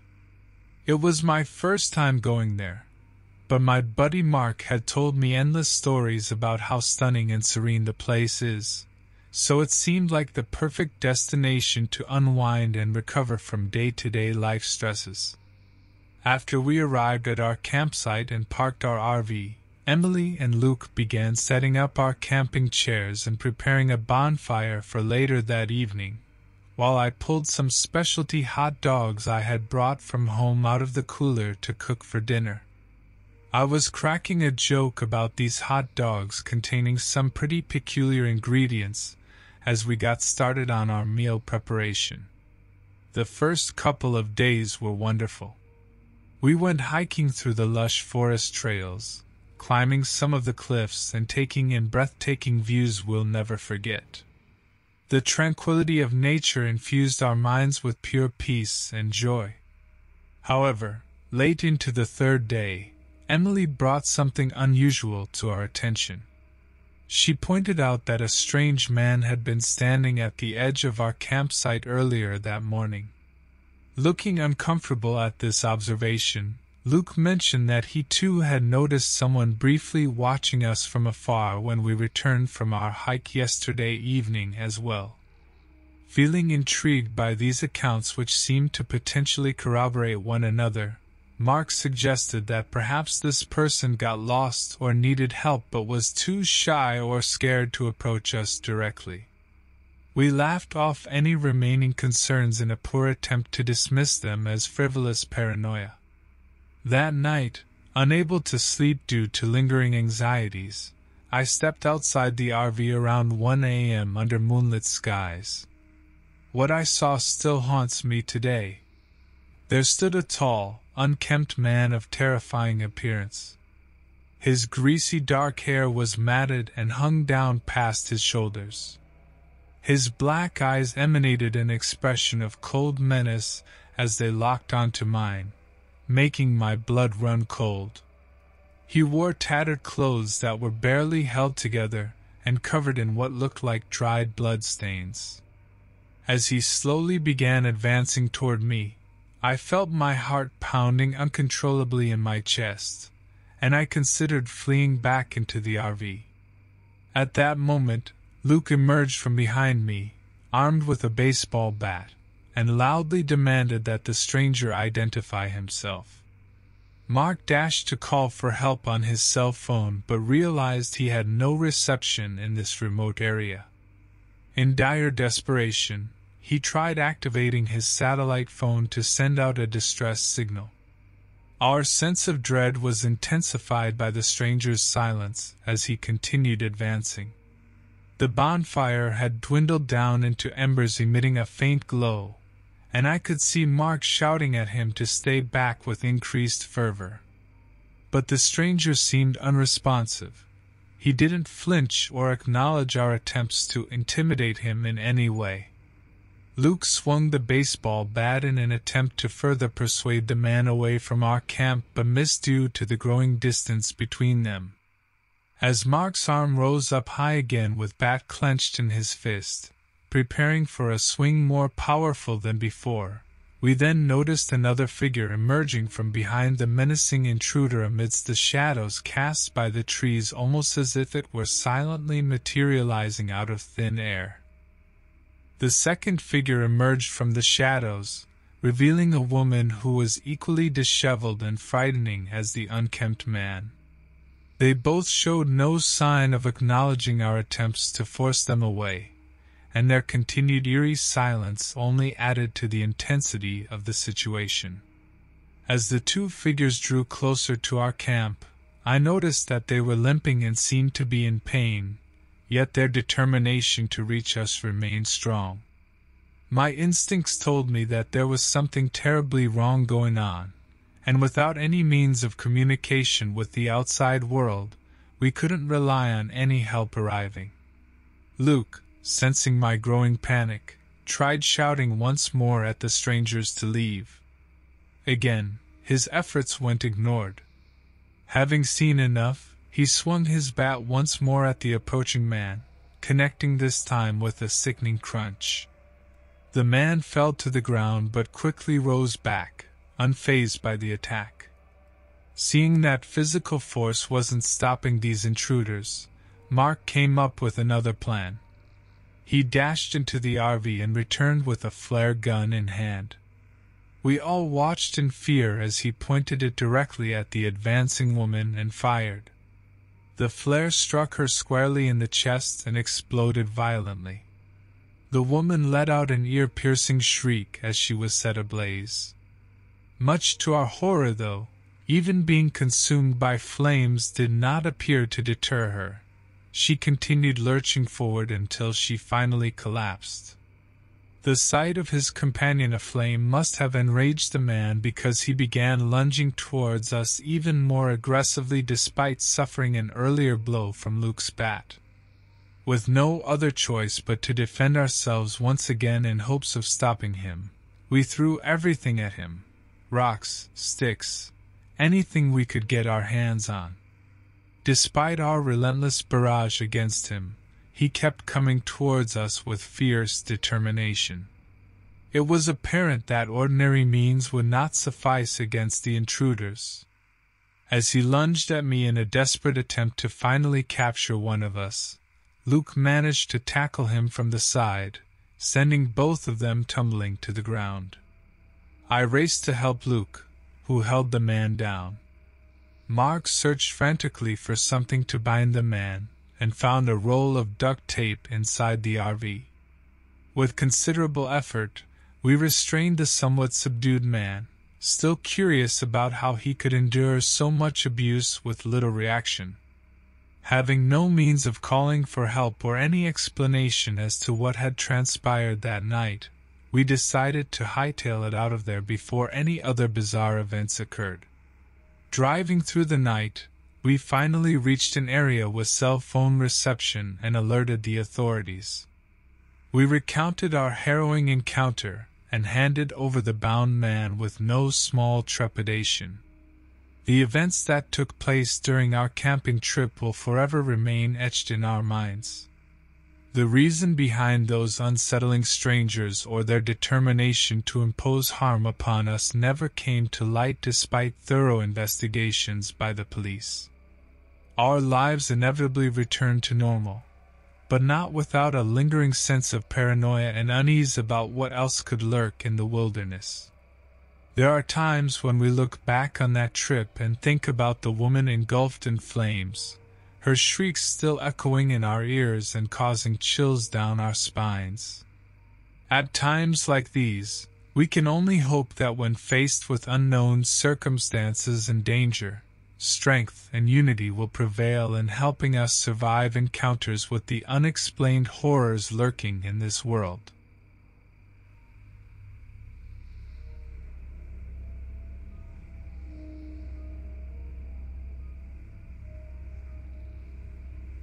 It was late June 2021, and the hot, sticky air clung to my skin as I set up camp in the Shenandoah National Park in Virginia. My friend, Nolan Grayson, and I had taken off work to enjoy a week of peace and quiet in our rented RV, armed with cold beers and enough food to cook up a feast every night. An escape from reality was long overdue for both of us. We took the first day to explore the park leisurely, admiring the lush greenery and the wildlife we rarely saw in the bustling city we called home, a welcome change from our monotonous lives. As we made our way through a trail on the second day, Nolan complained that his feet were sore but decided to trudge on in search of a serene spot for us to rest. He chuckled and said, "You know what they say about people with big feet, right?" Remembering an old joke about the connection between big feet and absurd clumsiness, I burst out laughing. "Right. They always trip over nothing." When we eventually found a beautiful clearing near a babbling brook, Nolan immediately kicked off his shoes and dipped his tired feet into the cool water. The world truly seemed perfect at that moment. Over the next few days, we had fallen into an easy rhythm: wake up late to enjoy hot coffee outside, hike nearby trails during the afternoons, and unwind with laughter under a blanket of stars in the evenings. We couldn't have asked for a better trip so far. We were enjoying dinner at our campsite when we heard rustling near our RV. Before either of us could react or think it was something dangerous like a wild bear or mountain lion, not realizing how unlikely that would be, an unfamiliar figure stepped out of the trees with blood-splattered clothing. His piercing eyes locked onto us as his disheveled hair and dirt-strewn face further added to the sense of fear that slowly crept up on us. The man seemed to ignore our shocked reactions, steadily approaching and muttering something under his breath that was barely audible. Nolan and I exchanged panicked glances, frantically thinking about what to do in this surreal and unmistakably unsettling situation. My adrenaline was starting to pump, but it felt like my body had been glued to the ground, unable to move. Abruptly, the man started screaming incoherently and waving around a knife while watching Nolan and me like a predator stalking its prey. That was what it took to break us out of our stunned state. We scrambled towards our RV in an attempt to lock ourselves in, but the stranger rushed forward with an undeniable determination that struck terror into our hearts. Realizing that locking ourselves in wasn't going to be possible with the maniac racing after us, we changed course and raced into the woods. I knew that park rangers made routine patrols nearby. As we ran, Nolan tried turning on the walkie-talkie we had with us for emergencies, but there were no replies from the other end. We darted through trees and over rocks with the man still in hot pursuit. His gory appearance and violent fixation on harming us filled my thoughts. What had driven him down this path of insanity? As we ran, I spotted a small cave off to the side, and I quickly grabbed Nolan's arm to redirect our course. We entered the cave, hearing the man's screams and the sound of his heavy breathing echoing behind us. It seemed like he was getting closer. In an act of desperation, I decided that calling for help was necessary despite fearing for our safety if other people were dragged into this madness. I pulled out my phone and dialed 911, trying to keep my voice as steady as possible as I explained the situation to the operator. Before I could finish explaining, I heard a scream from the man that sounded far too close for comfort. We quickly hung up the phone and tried to go further in. Perhaps there was another exit we could take advantage of. As we moved deeper into the cave, we could see traces of blood smeared across the uneven walls, which only fueled our desire to escape. Ahead of us, we noticed some sunlight filtering through a small opening leading outside. We crawled through it as fast as possible, our hearts pounding with fear. The woods extended before us, providing an opportunity to lose ourselves in the dense foliage. We continued running until it felt like our lungs would give out, but at last, we found a road nearby. Without slowing down, we managed to flag down a passing truck and jump inside. The driver accelerated away from that nightmare, providing us with temporary relief from our impending doom. As we began to gain some distance between us and the deranged man, we recounted our story once again to the truck driver, who listened with horror and empathy. However, fate was not kind to us that day. Just as we started feeling safe again, we saw in horror how that same blood-splattered figure emerged from behind a tree only meters from our earlier path. He stared straight at us before starting his relentless chase anew while swinging his knife menacingly. Nolan and I exchanged panicked glances once more, realizing that there was no time to lose. He held up his phone and started recording the man in pursuit, capturing his twisted snarl and threatening gore-streaked appearance. The driver called the authorities, who quickly approached our location with sirens blaring. The man stopped abruptly in his tracks, It seemed like the first time he had noticed the sirens. The police cars swarmed around him, trapping him in place, but his expression remained defiant and menacing, even while faced with capture. As officers cautiously approached him, he let out one last deafening scream before lunging at one of the officers with his knife. It was a gruesome sight, but desperation calls for desperate action. Another officer shot him, incapacitating him without causing fatal injury. Paramedics arrived on the scene to treat both the injured officer and the deranged man. As they immobilized him on a stretcher, we were filled with an uneasy feeling that perhaps this nightmare might be over soon. Following the incident, a thorough investigation revealed that our attacker had been a notorious criminal who escaped from a psychiatric facility shortly before we encountered him. He had been involved in several acts of violence which left numerous victims in his wake. Nolan and I decided to end our trip early and return home to recover from those terrifying few days.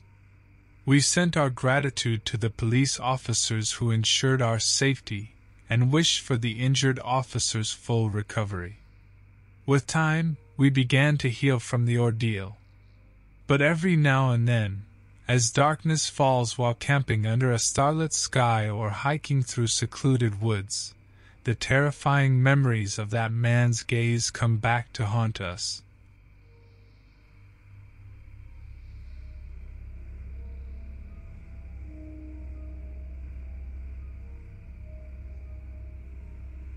It all started about 6 years ago when I decided to take a break from my mundane 9-to-5 job and treat myself to a well-deserved vacation. I had always been captivated by tales of picturesque landscapes, natural beauty, and scenic destinations in the heart of Colorado. So, without further ado, I planned a solo camping trip into the great outdoors in my trusty RV. It was June 2016 when I set off on this journey, traveling through miles of lush forests and breathtaking mountain ranges. I couldn't be happier enjoying the cool breeze against my face and watching the seemingly endless stretch of greenery unfold before me. As the sun lowered its gaze upon the horizon, I found myself a secluded spot along a winding river to park my RV for the night. As I settled in, I decided to call my wife, Jessamine Barnett. She was thrilled to hear about my adventures so far. After catching up on our usual banter and some laughter over potato chips, we hung up promising to talk again soon. The next day greeted me with golden rays of sunshine, while birds melodiously chirped in perfect harmony. All was well until about midday when I stumbled upon an abandoned campsite not too far from where my RV was parked. As I cautiously approached the site, an overpowering stench caught me off guard. Rancid food and decaying remains of personal belongings were strewn about haphazardly. The scene sent shivers down my spine as something felt truly wrong. Ignoring that gnawing feeling in the pit of my stomach, I snapped some photos intending to show them to authorities later on and hastily returned to my RV. Little did I know that this seemingly innocent encounter would spiral me into depths that words could barely describe. That night as dusk fell upon the valley, an air of unease hung heavily around me like a shroud. My instincts told me it was about time to pack up and leave, but a part of me still resisted that urge, wanting to stay just another day. As I contemplated my next move, a faint rustling sound resonated from the nearby bushes, subtly cracking branches following suit. A figure emerged from the darkness, shrouded in shadows but noticeable enough to sense its sinister aura. The man was exceptionally tall and imposing, with broad shoulders that cast a chilling silhouette against the moonlit sky. His face remained hidden beneath a hood, and in his hand gleamed an unmistakable glint of steel, a weapon of some sort. Fear surged through my veins as I watched him stealthily approach the abandoned campsite I had discovered earlier. My heart pounded mercilessly against my chest. Beads of sweat formed upon my furrowed brow. I had no choice but to helplessly watch from where I stood. As he reached the campsite, the man began rummaging through tents and belongings with unwarranted malice. With each violent rip and shred echoing across the valley, it didn't take long for me to realize that he was searching for something, or someone. My heart raced as I stood there paralyzed with fear. If I made any noise or movement, he might notice me, and I did not want to risk the confrontation. His search seemed to intensify in its maliciousness. Clearly, he was growing more desperate and frustrated. I knew the best thing to do was to call for help, but how could I do so without alerting the man to my presence? My cell phone was inside the RV, and my hands were shaking so much I doubted I could dial without making a sound. The thought of drawing attention to myself was too terrifying. It seemed all I could do was watch from afar and hope he didn't find what he was looking for. As luck would have it, a group of hikers arrived at the campsite and almost immediately noticed the hooded figure. They shouted at him, asking who he was and what he was doing. Startled by their arrival, the man straightened up, his hand gripping the weapon tightly. The leader of the group, an athletic woman with red hair pulled back into a ponytail, took a step forward in an attempt to intimidate him. "I think you need to leave this area," she said firmly. Instead of leaving, however, the man raised his weapon, a long knife, and lunged toward her. The hiker screamed in terror as the blade met its mark with a sickening sound. Blood splattered on the ground as the woman's lifeless body crumbled to the earth. Horrified expressions crossed their faces as they turned to flee. But they didn't get far. With lightning speed, the hooded man chased them down one by one, slashing at them mercilessly until their screams ceased echoing throughout the valley. Witnessing these gruesome attacks sent me into a frantic frenzy as thoughts of survival overtook my consciousness. Taking advantage of this brief distraction that completely focused on his rampage, I sprinted back to my RV, the screams of dying hikers creating a cacophony of fear as my body and nerves revolted against the decisions my mind was still wrestling with. Barely making it inside, I fumbled for my phone, and as I heard the screams die down outside, I quickly dialed the police. Within minutes of explaining the situation in hushed whispers, sirens pierced the valley, sending me a small sense of relief. But it was short-lived. As the police arrived on the scene, they were met with a grisly sight. The carnage of dismembered bodies littered across the bloody campsite. Officers armed with guns swarmed the area in search of the hooded figure, but to no avail. It seemed as if he had slipped away, becoming one with the darkness that engulfed the valley once more. Despite their best efforts and numerous searches over several days, he was never found. The tragedy at the campsite weighed heavily upon us for weeks afterward. The memories of those innocent hikers haunted me day and night, their terrified expressions forever etched into my mind. The events served as an everlasting reminder that in this world lurked dangerous individuals who relished inflicting pain on others. But from that harrowing experience also emerged newfound strength within me. There came a fundamental understanding that I am not powerless against such evil in the world, that when life confronts terrifying circumstances, I must find a way to take control and make every effort to survive, even if it means pushing past paralyzing fear.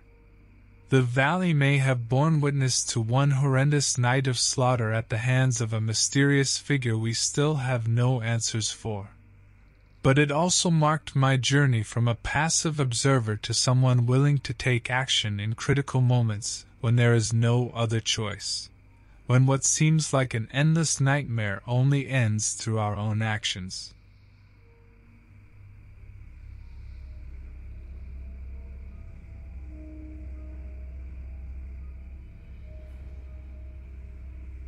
It was a typical Wednesday afternoon in August 2009, and my best friend Tom and I were packing up our RV for a well-deserved vacation. Our destination, Flathead Lake, Montana, a beautiful and serene spot we had been wanting to explore for years. Our journey began early the next day as we set out towards the lake. Upon arrival, we quickly found an excellent spot at the edge of the water where we could park our RV. From here, we were able to gaze at the tranquil body of water surrounded by tall pines, setting the perfect stage for an unforgettable experience. While setting up camp, we were joined by our other friends Johan and Maria, who decided to drive down from their home in Idaho Falls to join us. We couldn't believe how fortunate we were, as 4 close friends away on vacation with excellent weather, stunning scenery, and in ideal company. One evening as Johan prepared dinner on a portable grill, Maria took out her book and began reading aloud a news story about recent break-ins at homes in a nearby community. Apparently, it was believed that one man was responsible for all of them but had yet to be identified. This news put us all slightly on edge but didn't dampen our spirits too much. It wasn't until 3 days into our trip that everything changed. While sitting around our campfire sharing stories from past road trips and travels, I felt a sudden urge to use the restroom accumulating from all the hot dogs and potato salad consumed earlier that day. I grabbed my flashlight and ventured towards the public restroom facilities near our camping spot. While walking under the starry night sky along the path leading me to my destination, I caught a sudden jolt of icy feeling against my back.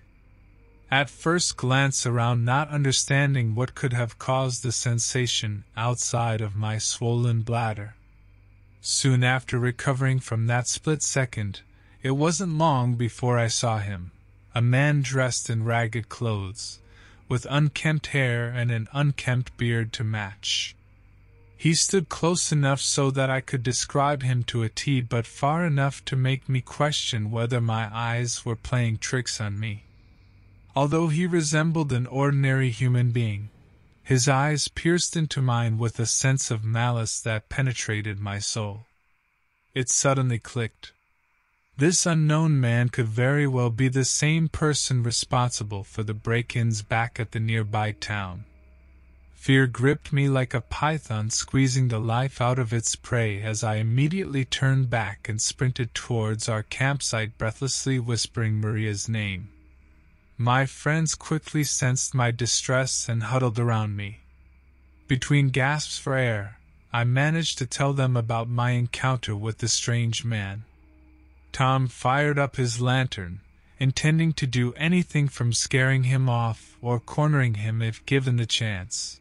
We couldn't take any risk. Before long, we decided we had to let someone know, if not at least find another area in which we all approved. We couldn't sit idly by after witnessing this ominous figure lurking near our campgrounds.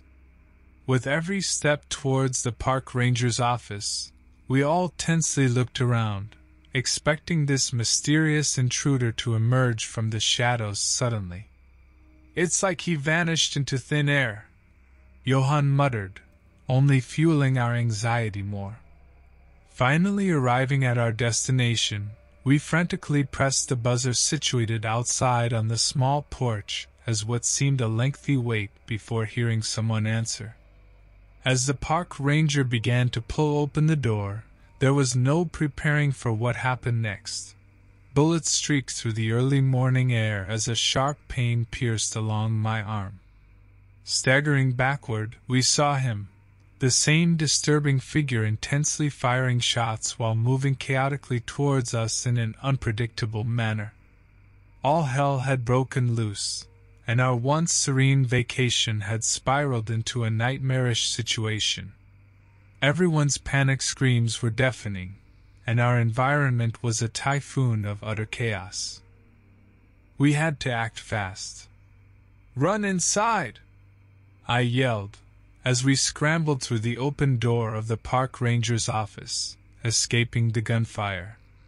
The ranger, seemingly in shock, managed to follow suit and lock the door behind us. Our unknown assailant continued firing maddeningly at the windows and walls, but it was clear that he had no intention of leaving. Tom quickly rounded up any makeshift weapons we could find in the room, a knife, a baton, and other tools we hoped would be enough to defend ourselves. Maria dialed 911, informing the operator of our dire situation. However, they stated that help was at least 30 minutes away, time we feared we didn't have. I glanced around the office for any other possible escape routes or ways to keep the attacker at bay. We found a back door and decided that while far from ideal, it was our best option for fleeing. We nervously lined up by the door, holding our breath as we prepared to charge out. With a quick nod of agreement and a final deep breath, we burst through the door with astonishing speed as adrenaline rushed through our veins. Meanwhile, Johann remained behind at the window to observe and report on any changes or developments.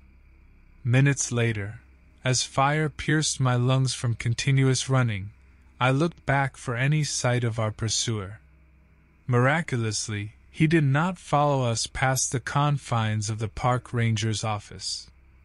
The sound of sirens pierced our awareness moments later. It seemed that help had arrived sooner than anticipated. We were flooded with relief but remained cautious as multiple squads surrounded the area.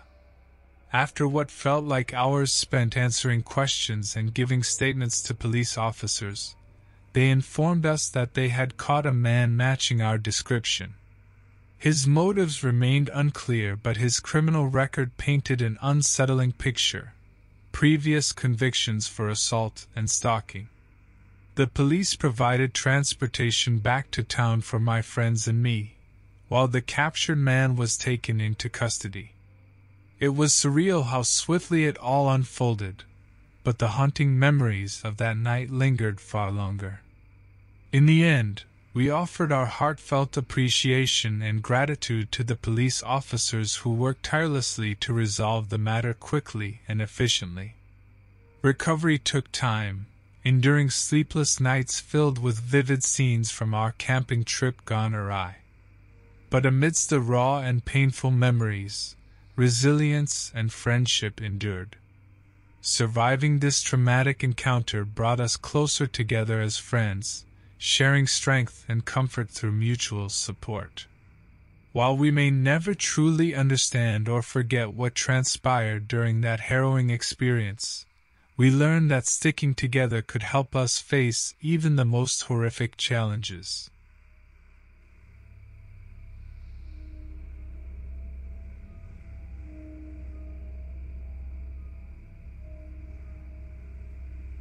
It was the weekend of the 4th of July a few years ago when the incident occurred, and I had decided to celebrate by treating myself to some much-needed alone time. As was my custom, I packed my trusty RV with all the necessary supplies and began my journey to Sequoia National Park.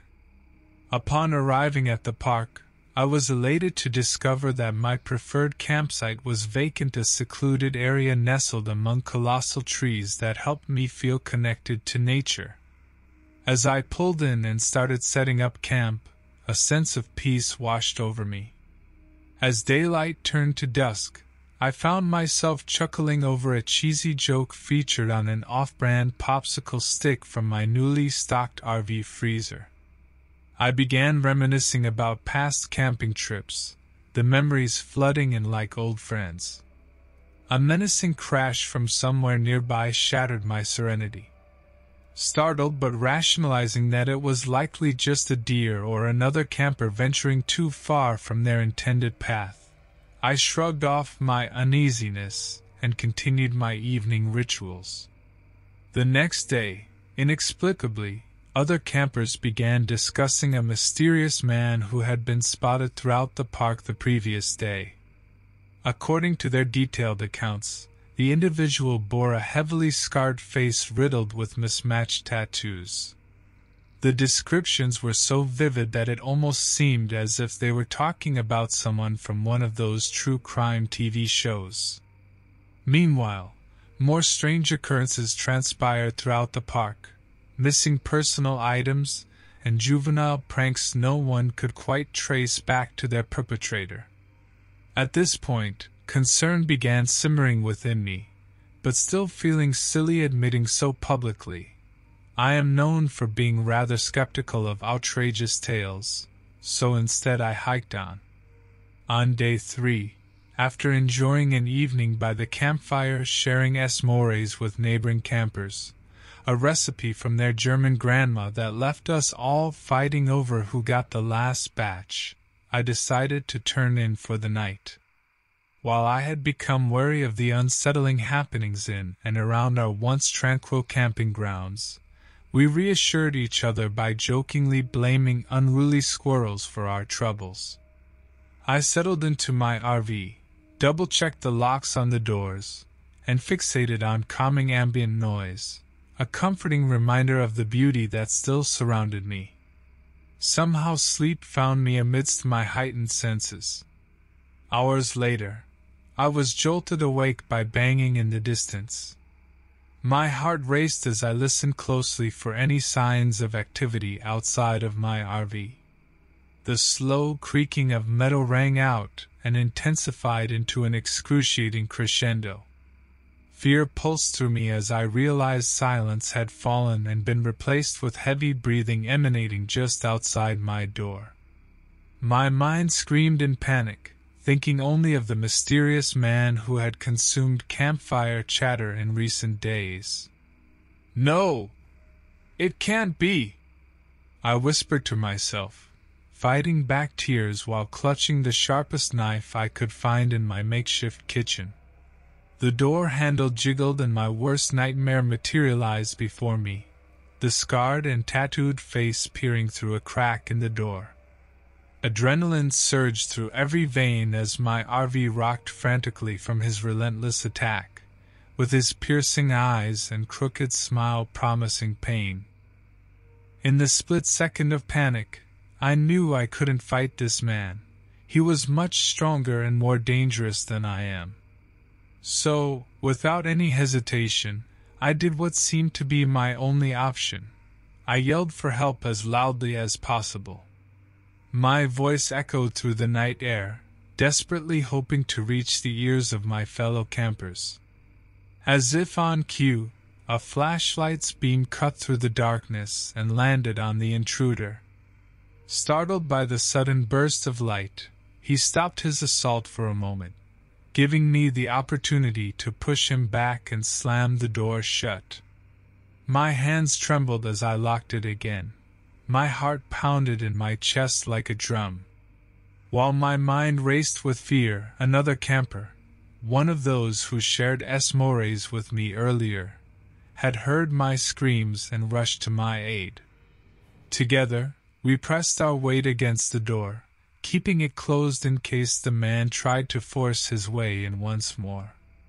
The heavy breathing outside ceased as we could hear footsteps retreating from my RV into the darkness.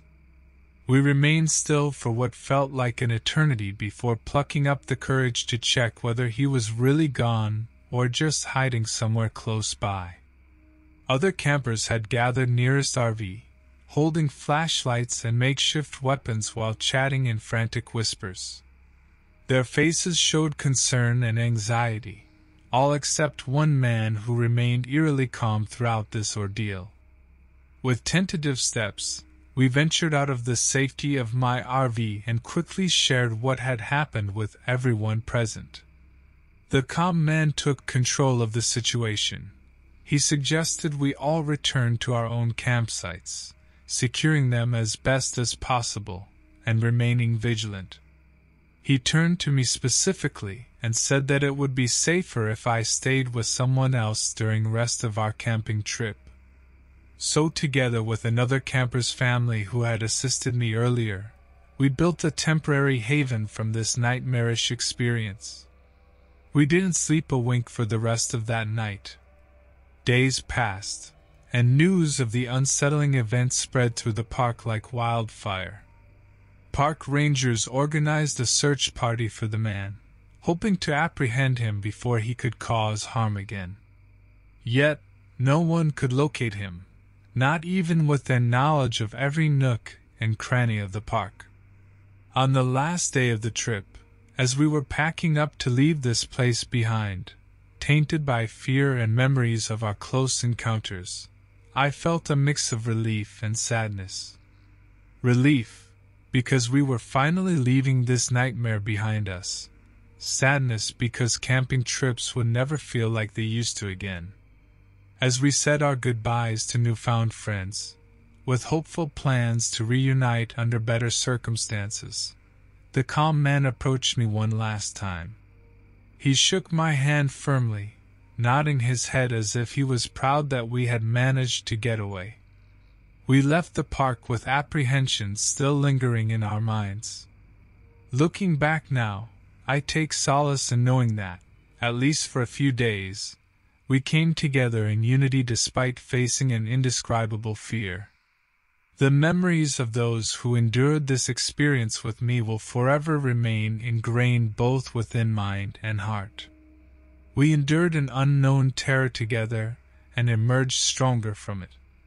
Even though we won't forget the gruesome facial features and terrifying motivations of that disturbed antagonist in our lives, I can say with certainty, we won't let him dictate how we live or tarnish future camping trips' joy ever again.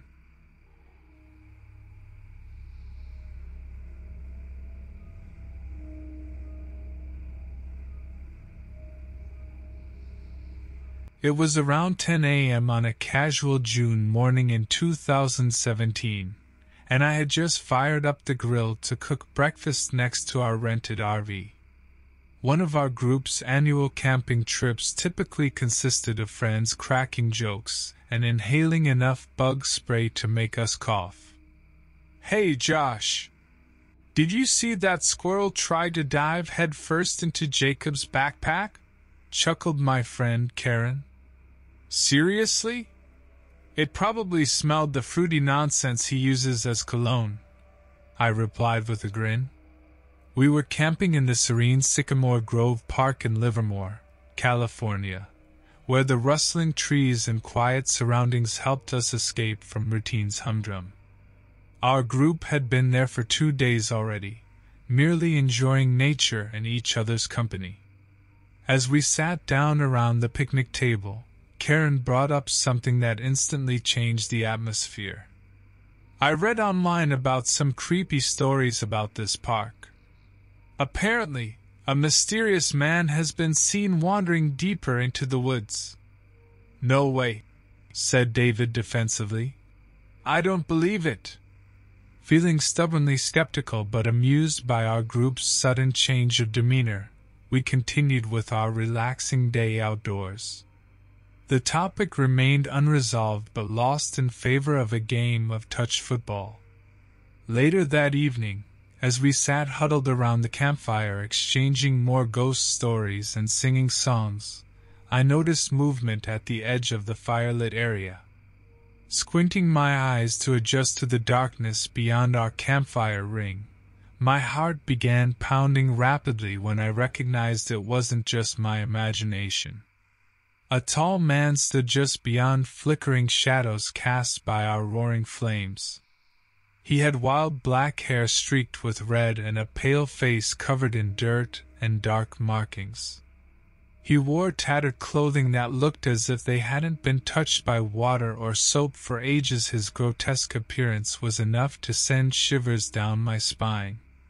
I quickly alerted the rest of our group, But as we all turned to look, the man disappeared into the darkness of the wooded area. Tensions were now running on high. It was impossible for us to shake the image of the gruesome man lurking beyond our campsite. We anxiously wondered if this was connected to Karen's story or if it was just some vagrant passing through. Attempting to relieve some tension, I cracked a joke. Maybe Half-Red Hair crept in for a midnight snack? We didn't even invite him for Mores, so it serves us right.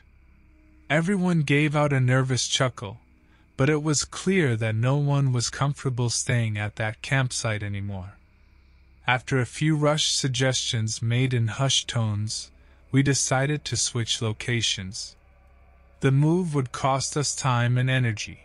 However, we were unable to justify staying at our current site after witnessing such a disturbing figure. We hurriedly packed our belongings and moved deeper into the park where we hoped we wouldn't run into any other visitors, particularly not those of the skin-crawling variety. Once we found a new spot and settled down, our group discussed the possibility that we had just encountered the same mysterious man Karen mentioned. Despite feeling on edge, there was no sign of danger around our new location. For hours afterward, conversations among friends and quiet rustlings of nature filled the night air like an orchestra. Gradually, our confidence began to rebuild as it seemed less likely that we'd face whatever unsettling figure awaited us back at our former campsite. Unexpectedly and unfortunately, our peace shattered with an agonizing scream in the distance. Crawling into panic mode once again and certain that it must be related to the creepy man from earlier, we grasped makeshift weapons including large branches and rods from disassembled tents as we cautiously headed in the direction of the blood-curdling cry. I really hope this is just some hiker messing around, and we don't find anything horrific, Karen muttered with furrowed brows. The night grew increasingly darker as we ventured further from our campsite. Our flashlights illuminated wide, frantic eyes as we tried to understand what could have caused such a petrifying scream. Suddenly, another scream echoed through the woods, this time much closer than before. Gripping my branch tighter, I could feel my whole body trembling from an adrenaline surge as we took off towards the source, anxiety and terror clawing at my throat. As we continued towards the source of the screams, our tightly knit group moved cautiously through the dense forest. Each step became increasingly more difficult, with our legs feeling heavier from fear and fatigue. Finally, we reached a small clearing and were met with a horrifying sight, a terrified hiker covered in blood and gasping for air. The hiker seemed to have suffered an attack, but the assailant was nowhere in sight. We immediately realized that this was no prank. Something was terribly wrong in these woods. "Stay here. I'll call for help," said Karen, her voice wavering as she pulled out her phone to dial the emergency services. We all agreed that this was the best course of action, and silence followed as we waited anxiously for help to arrive. Minutes felt like hours, as we stood guard over the injured hiker and kept a watchful eye on our surroundings. Eventually, we heard rustling from the direction where we had first discovered the gruesome scene. Everyone prepared their makeshift weapons and braced for an encounter. To our horror, a tall man with half-red hair emerged from the darkness, his skin unnaturally pale and his eyes void of any emotion. Wearing torn clothing and carrying a bloodied knife, it became obvious that he was responsible for both the injured hiker and the bone-chilling scream. He walked towards us with purposeful strides, clearly unhinged but undeniably human.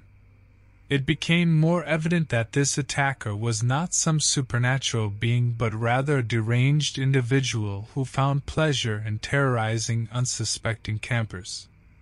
While our heart rates increased exponentially, We knew we had to defend ourselves against this psychopath. "Everyone surround him! Don't let him escape!" shouted Karen as she directed us into position. Prepared for confrontation with our makeshift weapons raised high, adrenaline coursed through our veins.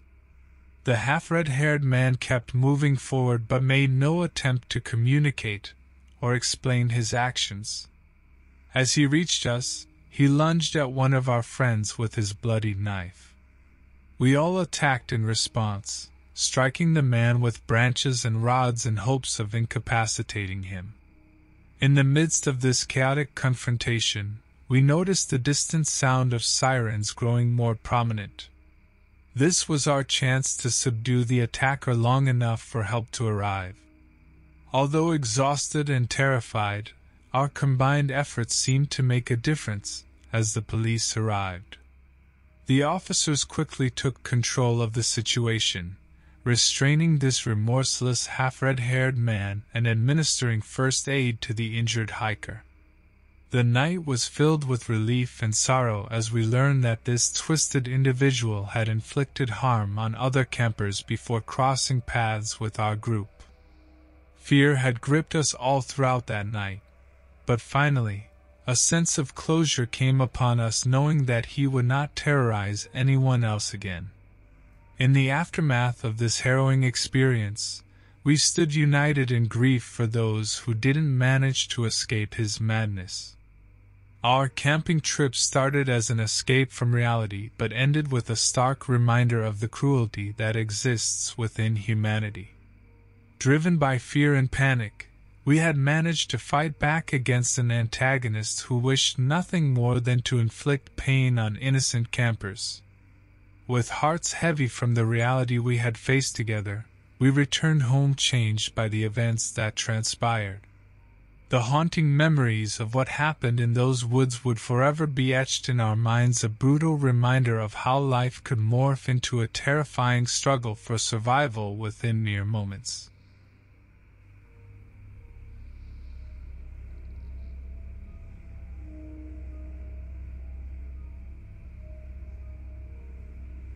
One exceptionally humid August in 2007, I found myself standing outside of a tiny RV that had become my home away from home.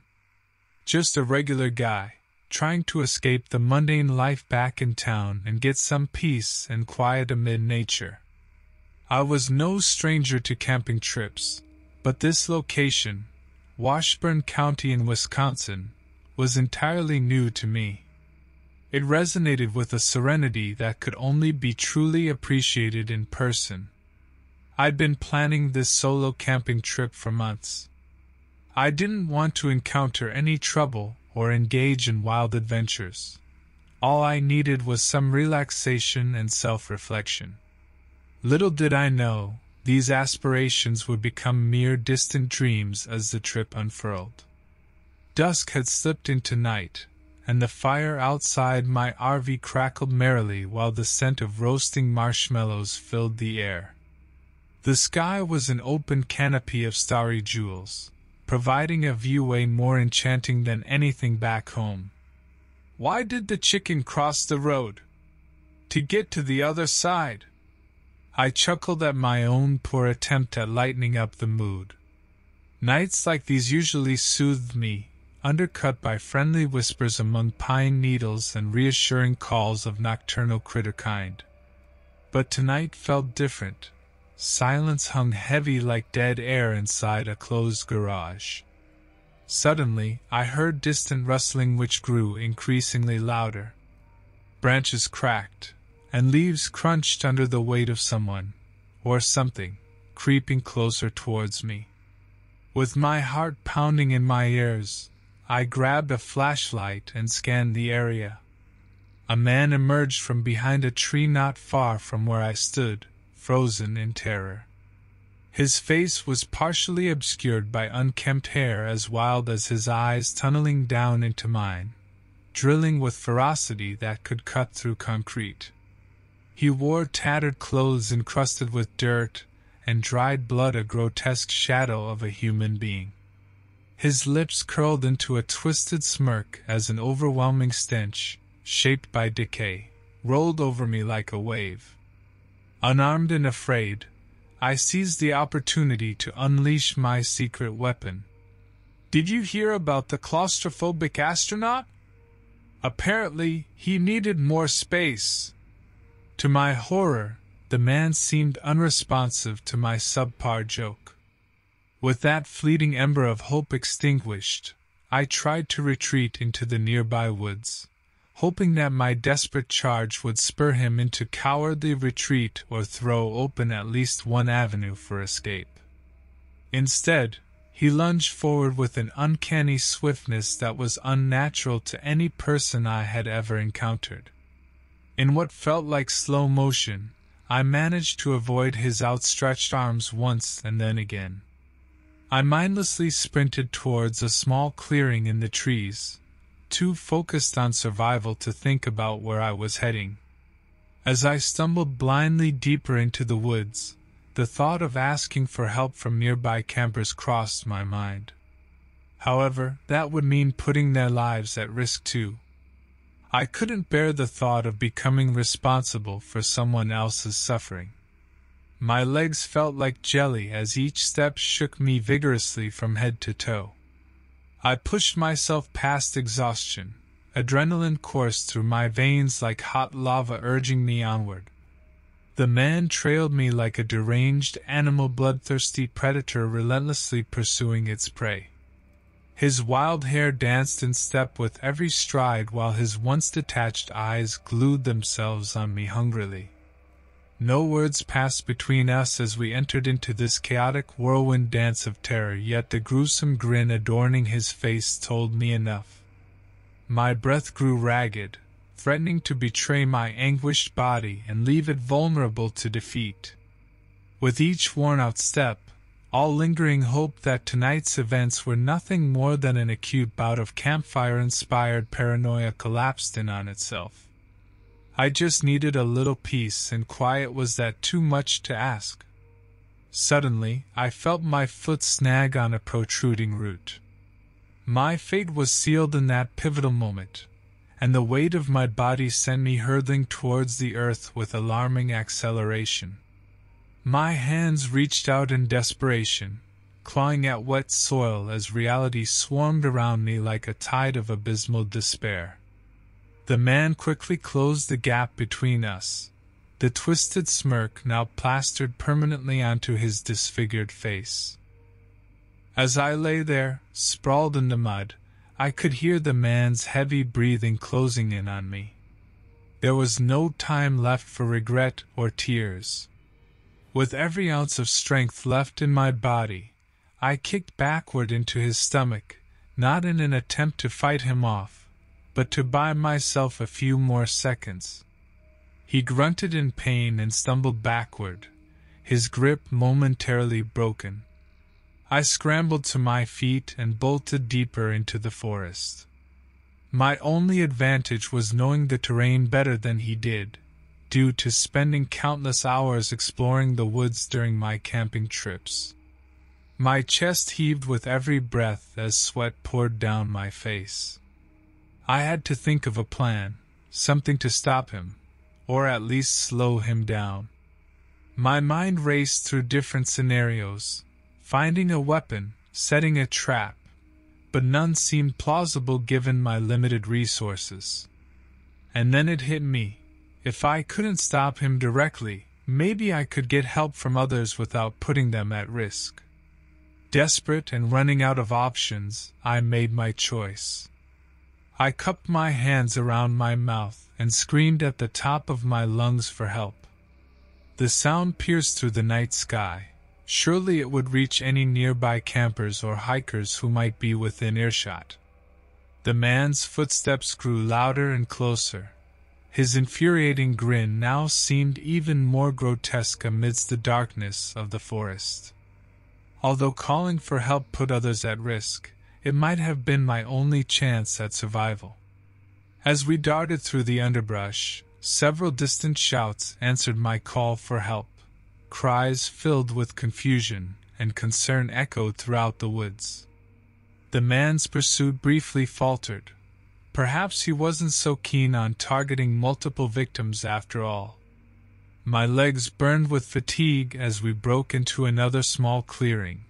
This one spread before us like nature's trap of tangled dead trees and thickets.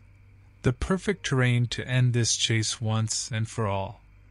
Several beams of light pierced through the tree line. Help had arrived. Flashlights flickered as people, roused from their slumber, ventured out of their tents in search of the source of my scream. As the man took one final step towards me, a thunderous crack resonated through the forest, a deep and powerful gunshot. The man staggered, his eyes wide with surprise. Blood poured from the wound in his chest, soaking his filthy clothes. He crumbled to the ground with a sickening thud as several campers stepped into the clearing, some armed with rifles, others holding various camping tools. Their shared shock at witnessing this gruesome sight united them in a collective wave of horror. The man's twisted grin had faded, replaced by a cold and empty stare. He was dead, and I was alive, saved by strangers who'd come together in response to my desperate cry for help. As everyone stood there, staring at the lifeless body before us, I forced myself to breathe deeply, grateful for each precious gasp of air. I thanked them profusely for their bravery, knowing fully well that I wouldn't be standing there if it hadn't been for their selfless intervention. In the days that followed, we gathered together and reminisced about those lost to this deranged man's violence. We honored their memories and vowed never to forget each one of them. My life would never be the same after that night. I carried on knowing how fragile it is and how easily it can slip away. But amid all the fear and sorrow, there remained gratitude for those who came to my aid when I needed it most, forever etching into my heart that even in our darkest moments, hope can still prevail.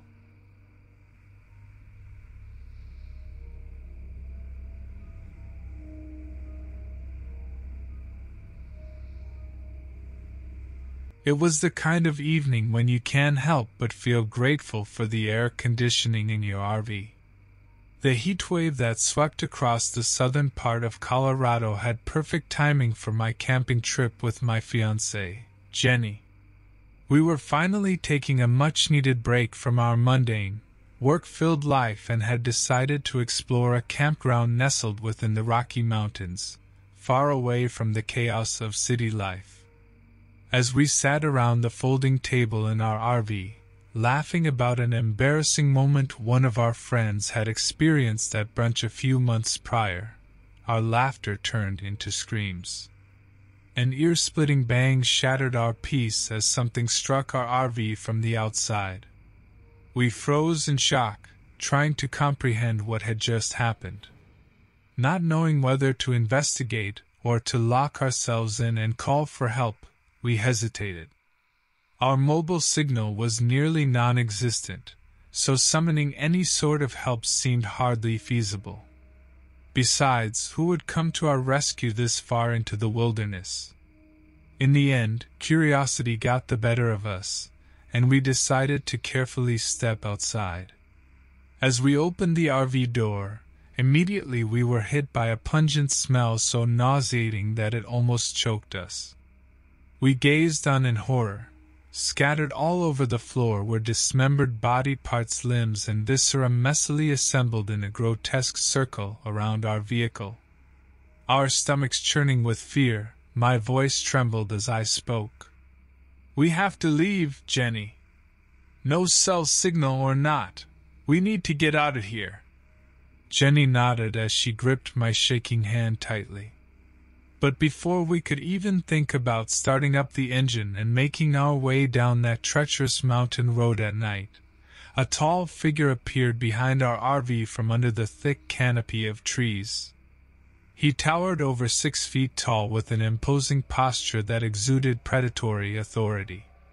His face was partially concealed by unkempt facial hair, and wild locks of hair so matted that they seemed to fuse with the tangled underbrush.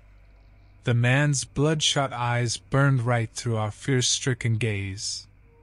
As we stared at him, one question hung heavily in the oppressive air before the realization weighed us down even further. Was this hulking demagogue the reason for the carnage we'd stumbled upon? As if reading our thoughts, he started towards us, each of his footfalls echoed in my chest. The faint glint of a blade caught my eye as it swung side to side with each stride. Out of instinct, we made a frantic dash back into our RV, locking every door and window behind us. His enraged yelling penetrated the thin walls, promising imminent death should we not submit. The gut-wrenching sound of metal scraping along our vehicle's body filled our ears as he tried to find a way in. But Jenny noticed something even more terrifying. Other people were emerging from the darkened woods, some wounded and disheveled. Was this their tormentor too? Their jailer? My heart raced as I unsuccessfully tried to start the engine. It had been disabled somehow during our initial shock. In unison, Jenny and I sprang into action, searching for anything within arm's reach that might serve as an impromptu weapon against this assailant. The madman outside continued in his attempts to break in, soon joined by other disturbing figures who had formed a coalition of terror. Every moment felt like an eternity, as we braced ourselves for a confrontation against those who wished us gruesome harm. While Jenny and I frantically looked for improvised weapons in the RV, I noticed a flare gun in one of the compartments. It was a small consolation, but it was better than nothing. I handed it to her and told her to hold it tight but not to use it yet. The pounding on the RV door grew progressively more forceful.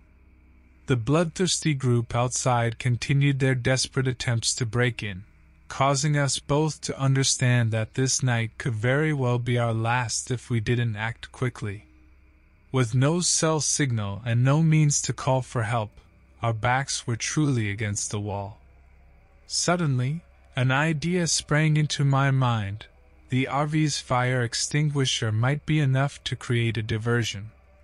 We could then use the brief window of opportunity to make a run for it, further down the mountain and away from these violent assailants. Hastily explaining my plan to Jenny, she agreed that it was all we had at this point.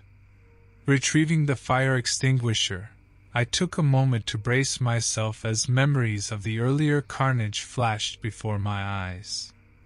But there was no time for hesitation. Our lives hung in the balance. As luck would have it, just as we were about to enact our plan, we heard heavy footsteps approaching from another part of the woods.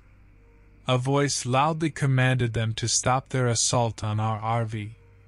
"Drop your weapons and stand down!"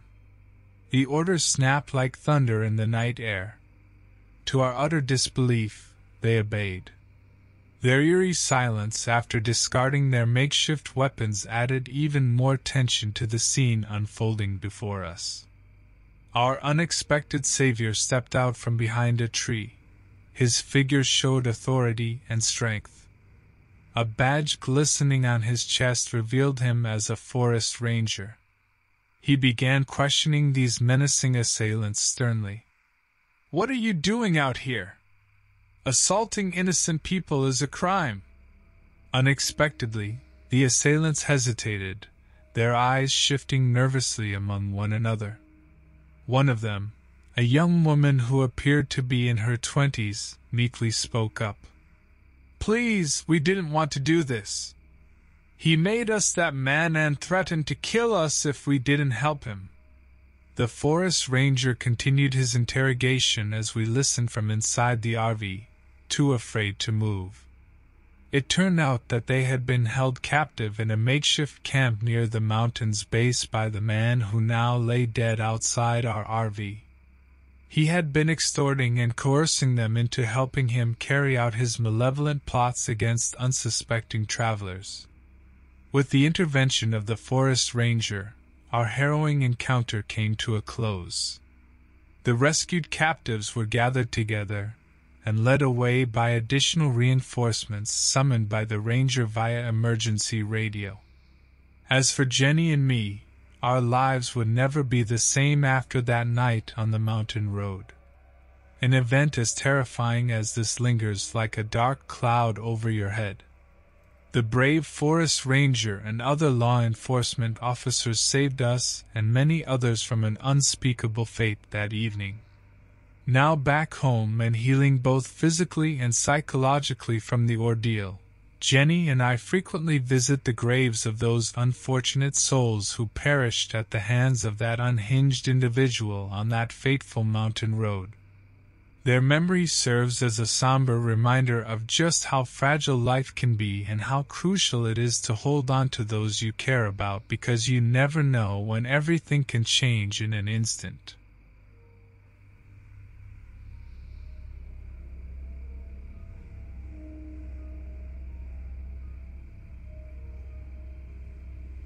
That July in 1988, I made an offhand remark about trying to perfect a pancake flip for the annual county pancake flipping contest.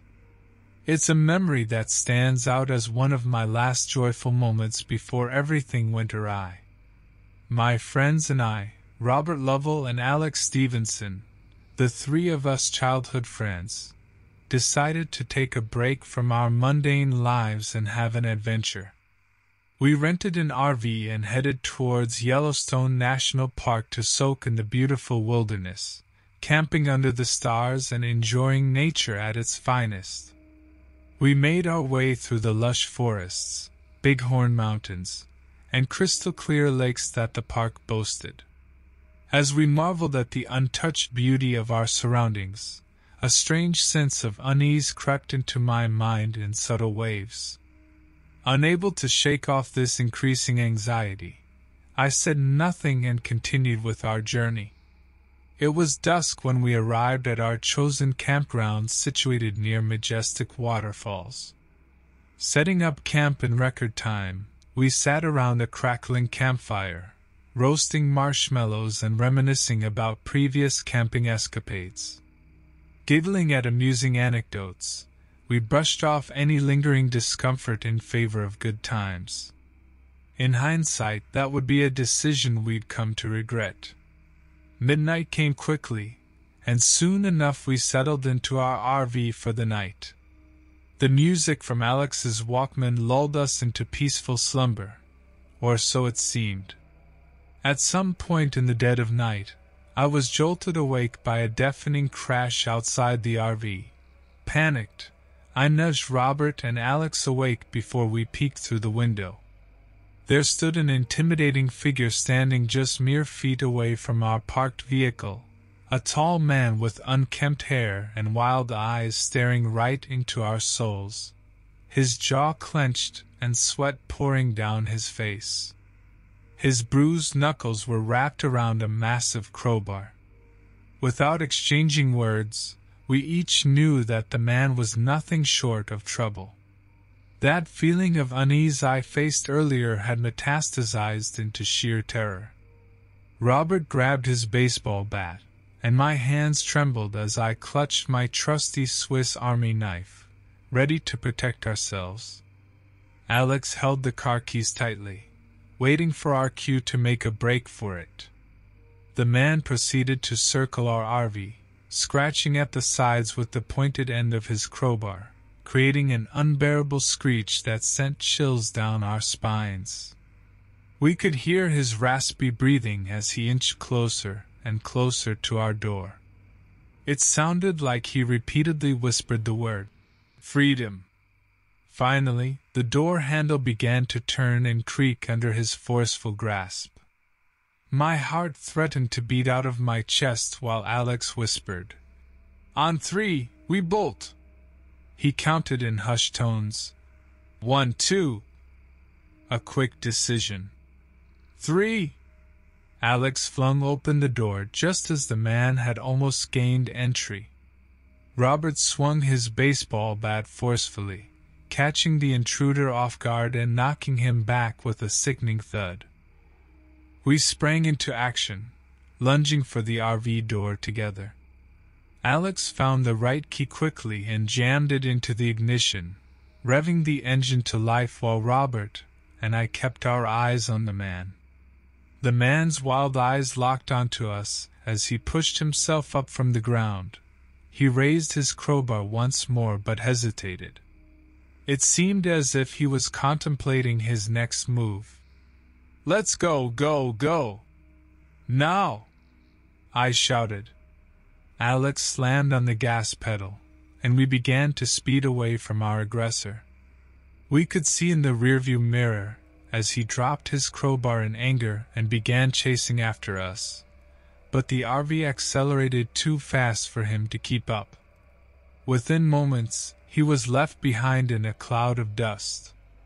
Heart racing, my mind processed everything that had just happened.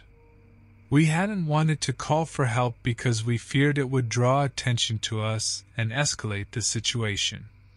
But now that we had managed to escape from whatever malicious intent this man had, it was time to reconsider our position. I pulled out my phone and dialed 911 as we continued driving away. 911, what is your emergency? Came a calm voice on the other end of the line. We were just attacked at our campsite, I blurted out. A man tried to break into our RV with a crowbar.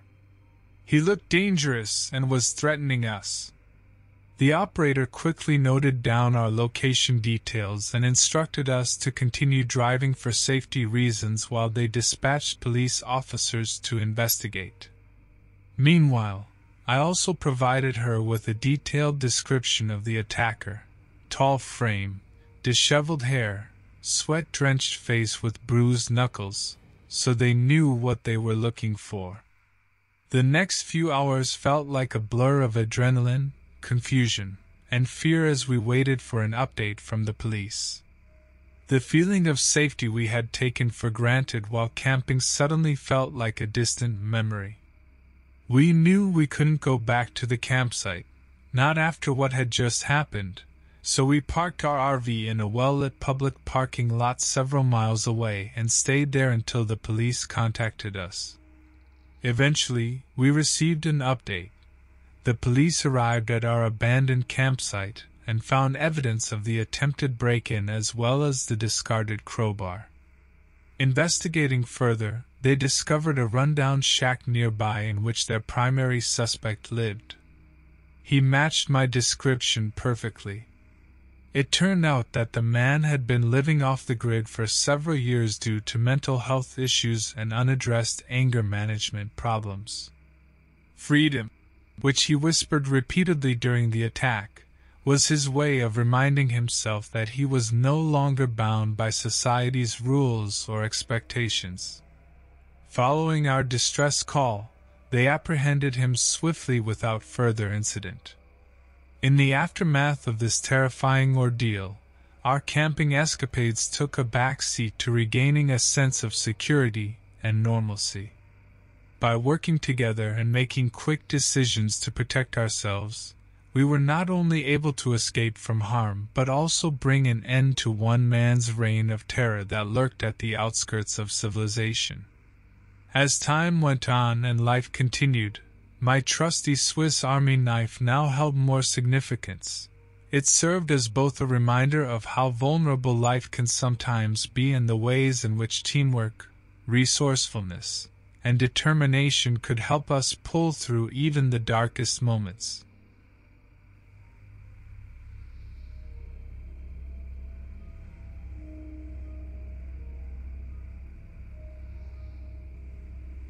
It was the middle of August a few years ago when my best friend, Quentin, and I decided to take a break from our mundane 9-to-5 jobs and spend some time camping in an RV at Yosemite National Park. These precious moments of peace amid the otherwise chaotic life were a treasure to us, like an oasis in the midst of a scorching desert. Little did we know what lay ahead. After our first day spent marveling at the majestic scenery and basking in nature's beauty, evening fell. The sun dipped below the horizon, casting an ominous shadow across the land as the air grew cold and crisp. We retreated to our RV, where we passed the time by regaling each other with old college stories that never failed to make us double over with laughter. Later that night, while we both dozed off by the dying firelight, a sudden jolt of terror ripped me from my slumber. An anguished scream echoed through the darkness outside our RV. Inside, Quentin clutched his blanket white-knuckled, praying that it was merely some cruel nocturnal predator acting out its vicious desires.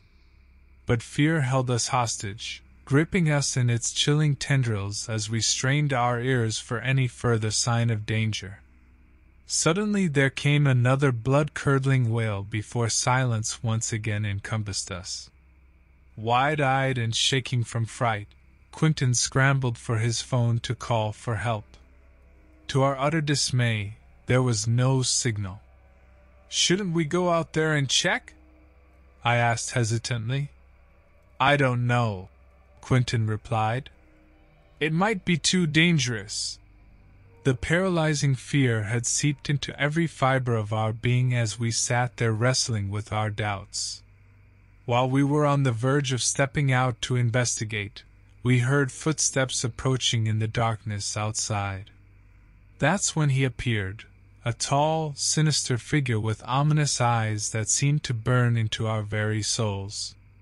His misshapen face closely resembled a macabre mask sculpted from raw sinew and scar tissue, while his body was riddled with deep cuts that oozed a sickly, repugnant pus. He wore tattered, blood-stained clothes that draped over his gaunt frame like the remnants of some dreadful nightmare. Unable to react, Quentin and I stared in mute horror as the monstrous man sauntered towards us with a malicious gleam in his eyes. In one terrifying instant, I fully understood the nature of the gruesome reality we were now part of. As he circled our RV, taunting us with wolfish smiles and guttural chuckles, Quentin and I frantically searched for anything that could serve as a weapon in defense of our lives. I grabbed a frying pan while Quentin wielded an old broomstick. "We have to do something," Quentin insisted, his voice trembling. "Yeah," I replied nervously. "But what?" The twisted man didn't shy away from keeping us engaged in this nerve-wracking game, occasionally tapping at the RV windows and softly laughing each time we flinched. Then it suddenly dawned on me. This maniac must have been responsible for those harrowing screams, and possibly even worse atrocities. And although we had no idea who he was or why he chose to target us, it became clear that we had to put an end to this horrifying ordeal before another helpless soul fell prey to his sickening schemes. Bracing myself for the terrifying confrontation ahead, I looked over at Quentin, finding resolve in his clenched jaw and determined gaze. We nodded our silent agreement, knowing that there was no turning back now. As the terrifying figure continued to torment us, Quentin decided that our only hope was to try to make a run for it. "We can't stay here any longer," he whispered, his face pale and sweaty. "If we're going to get out of this alive, we need to make a break for it." With my heart pounding in my chest, I nodded in agreement. I knew that attempting to flee would be risky, but it seemed our only option. We needed help, but there was no way we could call anyone as the monstrous man had destroyed both our phones in his twisted game. Quentin and I clutched our makeshift weapons and carefully opened the RV door. As soon as we stepped outside, the wind carried the horrific stench of decay and rot towards us, making it almost impossible not to retch. That's when we noticed the countless mutilated animal carcasses strewn across the ground nearby, presumably the psychopath's handiwork. His laughter echoed through the air as he crept from behind us, wielding a large knife with an unnerving grin spread across his gory face. Moving rapidly, Quentin swung his broomstick at him, landing a blow on his shoulder and buying us precious seconds to run. We dashed through the darkness, our legs pumping with fear-driven adrenaline. Trees and foliage scratched at our skin as we tried to put distance between ourselves and our murderous pursuer. Although he didn't speak as he chased us, we could hear his twisted howls of delight at having us on the run. After what seemed like an eternity, we stumbled upon a small country road. Gasping for breath and soaked with sweat, we stopped momentarily to consider our next move. As both directions looked equally desolate with no signs of help, Quentin made an executive decision. We needed to turn left towards town. Just then, headlights appeared out of nowhere down the opposite end of the street. Quentin flagged down the approaching car, praying that it would stop. The driver, an older man named George, could see the desperation etched on our faces and didn't hesitate to provide assistance. As we hopped into his car and sped off, we quickly explained our horrifying ordeal to him. Without missing a beat, George informed us he was an off-duty police officer, ensuring us we'd be safe with him. He called for backup on his radio as we continued to drive away from the woods. As for the deranged attacker, he was nowhere to be found when the police arrived at the scene. Authorities closed off the area, conducting a thorough search in an attempt to hunt down the man and uncover more about what had driven his sadistic behaviors. However, he had vanished without a trace, only leaving behind a legacy of fear and gruesome deaths. Although Quentin and I survived that horrifying night, it forever changed our lives. We could still feel a lingering sense of dread every time we closed our eyes. Visions of the man's monstrous face were etched into our memories. In the months that followed, both of us attended counseling sessions to try and overcome the trauma associated with our brush with death. There was no further word on the fate of our attacker. It seemed as though he had disappeared into thin air. One thing was certain. We would never forget that night nor be able to shake off the harrowing realization that somewhere out there, a brutal and twisted killer was still on the loose. Years passed with no news about our attacker or any similar incidents taking place. The disturbing memory eventually began to fade from my thoughts. But there will always be a small part of my mind and soul carrying that dreadful secret, knowing just how close we came to becoming victims ourselves in the hands of twisted evil in human form.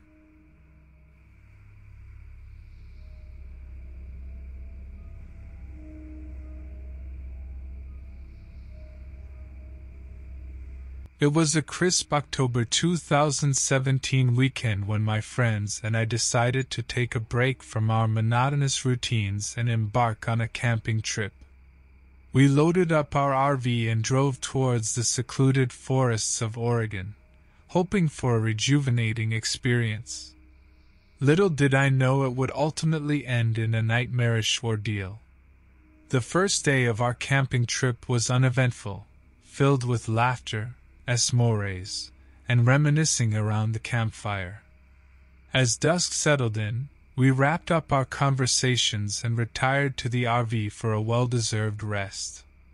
My buddy, Casimir Reynolds, rolled out his sleeping bag next to mine while Bernice Summers nestled herself into a corner. It was around midnight when the unmistakable rustling of leaves outside jolted me awake. I groggily crawled toward the window, rubbing my eyes to clear my vision. And that's when I first noticed him, a man standing just beyond the edge of the campsite, staring at our RV with an unwavering gaze. Although it was difficult to discern his features in the dim moonlight, I could tell he was tall and lean, with shoulder-length hair obscuring his face. Intrigued by his presence but cautious about confronting him, I woke Casimir and pointed out the mysterious figure lurking outside. Casimir squinted at the man before chuckling quietly. "Dude's probably just drunk or lost. He'll be gone by morning."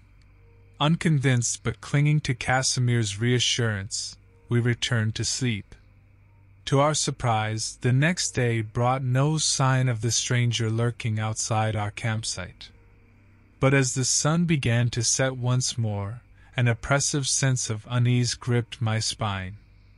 By evening, Casimir's jovial grin had faded as he nervously glanced around the dark woods surrounding us. "I have an idea, let's play a game," piped up Bernice, sensing our tension. "It'll help break the ice, and maybe even kick that creepy dread to the curb." We hesitantly agreed, opting for a game of cards and sharing silly stories about our past misadventures. But as the night wore on, so did our dread. By 3 a.m., our laughter had all but died down, and we sat in somber silence. The discomfort was tangible and engulfed us all when suddenly, the RV's door creaked open. Without hesitation, Casimir lunged towards the door and slammed it shut. "There's no way we left that unlocked," he exclaimed, his voice hinting at panic. We couldn't bring ourselves to open it again and check who or what was trying to enter. That night none of us managed to sleep a wink. Casimir whispered that we should stay alert and not let our guards down even for a second. Anxiety prevailed over fatigue. The sun finally broke through the darkness of the forest, bringing with it a modicum of safety. But any hopes of respite vanished when Bernice went outside to fetch some wood and recoiled in shock at what she found. Meticulously arranged piles of branches and leaves formed an unnerving message. "I see you." We couldn't deny it anymore. Someone was stalking us. Casimir clenched his fist in frustration as fear laced his voice. "We should call for help." "Why haven't we done that already?" he questioned angrily, his face pale. Bernice produced her phone from her pocket, but the screen showed no signal. In the vast expanse of Oregon's forest land, we were cut off from help entirely. Determined to protect ourselves, we crafted makeshift weapons from our camping gear while taking turns keeping watch day and night. Our initial escapism had spiraled into a ghastly world of terror, and the anticipation of the stalker's next move gnawed at our sanity. As night closed in again, our vigilance heightened. The woods seemed to be alive with the whispers of unknown danger. And then there he was, the tall figure materializing from the shadows with a menacing grin that sent shivers down my spine. We mustered all our courage and fear-fueled adrenaline in an attempt to confront this malevolent being. But as we approached him, wielding our makeshift weapons, he fearlessly and effortlessly dodged our every blow. Our futile attempts at overcoming the menacing figure only seemed to increase his sinister delight. His laughter echoed through the trees, as if the forest itself was mocking us. His unkempt hair, chiseled features, and eyes that gleamed with malevolence left no doubt in our minds. This man was dangerous. We knew we had to flee to survive. Casimir spoke up abruptly. "There's a ranger station not too far from here. We might find help there."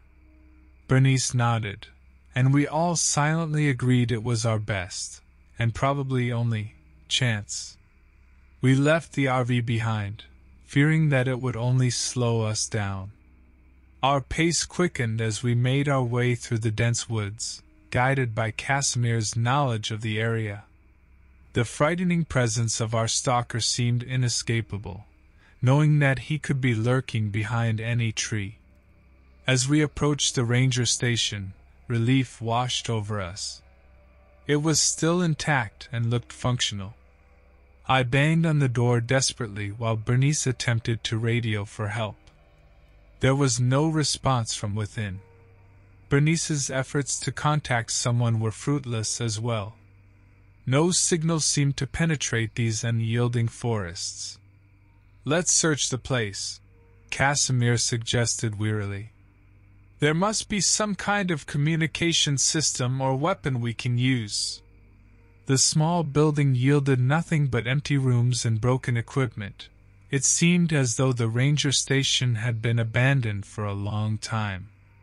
As night began to fall upon us once more, we felt desperation settling in like a cold wind. It was clear that we couldn't stay at the station. Our stalker would find us eventually. We needed a new plan. "Our best bet is to keep moving," Casimir admitted reluctantly. "But we need to rest first." We found temporary solace underneath the seemingly protective canopy of trees outside the ranger station. Our bodies ached from exhaustion as we huddled together for warmth and some semblance of safety. By the time daylight graced us with its presence, we decided to head south. Our hope was to find a road, a house, anything that could lead to communication with the outside world. We knew our stalker was still hunting us, but our will to survive far outweighed the fear that held us captive in his twisted game. It felt like an eternity had passed when we stumbled upon a small cabin tucked away near a narrow dirt road. The sight of it revitalized our spirits and sparked fresh determination within us. The cabin appeared deserted, but that didn't deter us from seeking its shelter as a temporary haven. As we barreled through the door, we finally found what we had been searching for, a working phone.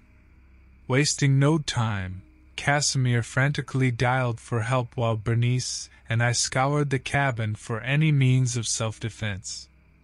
Our anticipation rose with every passing ring. This phone call could be our true salvation.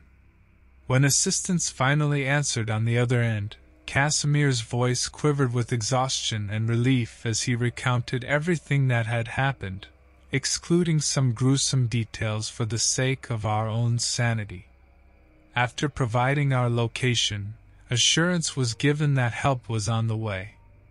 The wait seemed interminable as our fearful anticipation continued to heighten. Would this deadly cat-and-mouse game come to an end? Could we actually make it out alive? With the arrival of rescue came an overwhelming sense of both elation and disbelief.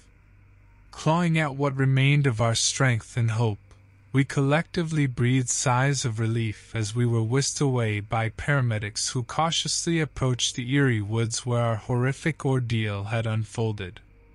The authorities searched relentlessly in hopes of capturing our stalker but found no trace or clue as to his whereabouts or identity. Despite their fruitless investigation, our lives would never be the same again. Years later, as my thoughts linger on those lost in that forest of darkness, Casimir, Bernice, and I still hold on to the memory of our harrowing experience. Though our paths have since diverged, we are forever bound by a chilling reminder that somewhere out there, our stalker roams free, watching and waiting for his next victims.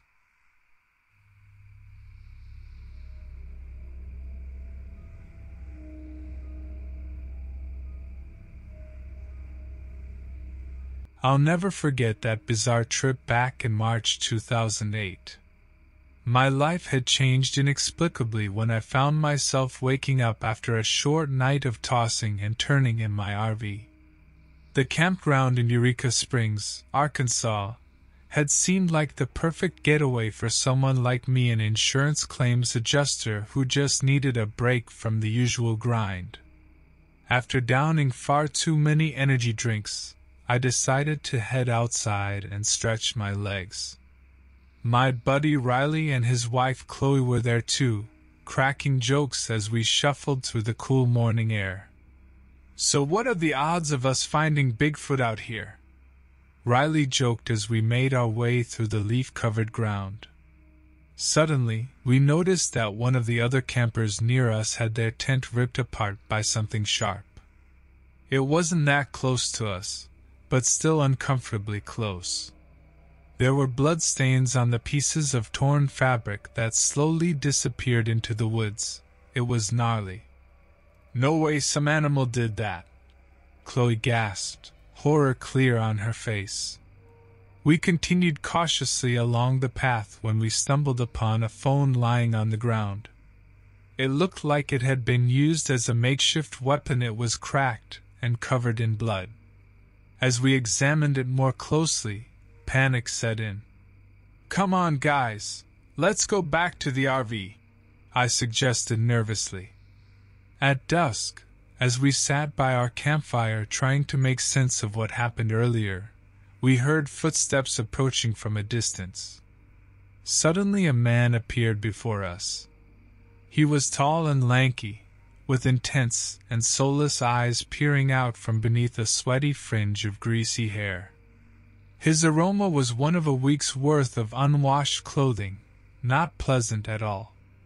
"Don't mind me," he said casually while stealing glances at each of us before disappearing into the darkness effortlessly. His presence sent chills down our spines, and we exchanged concerned glances. That night, Chloe suddenly squealed like she was briefly in pain. "What's wrong?" Riley asked. "I don't know. Felt like something stung or bit me in my sleep," she replied, rubbing her arm. The next morning, we found peculiar messages etched into the side of the parked RV while a pungent smell filled the air. This man was toying with us now, making us paranoid and scared, purposely ruining our peaceful vacation.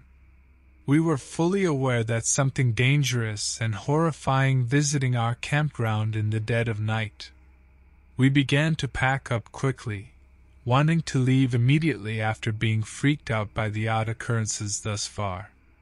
However, our plans were thwarted as we discovered that our tire was slashed, so clearly and efficiently that we knew it had to be intentional. "Riley, Chloe, I think it's time we call for help," I said urgently as my heart raced. They both nodded in agreement. Unfortunately, in this remote area, there was no signal on any of our phones. This level of isolation felt suffocating now that we realized the unsettling truth. We were trapped here with an unhinged man literally terrorizing us. Frantically searching for any mode of transportation or communication, we suddenly stumbled upon what seemed to be a small workshop in a hidden part of the campground. If you could call it that. It was more like a shed from hell with sinister stains all over the floor and walls and what looked like hunting equipment everywhere. "What is going on here?" Chloe whispered uneasily as we investigated further into this mysterious place. A sudden noise made us jump.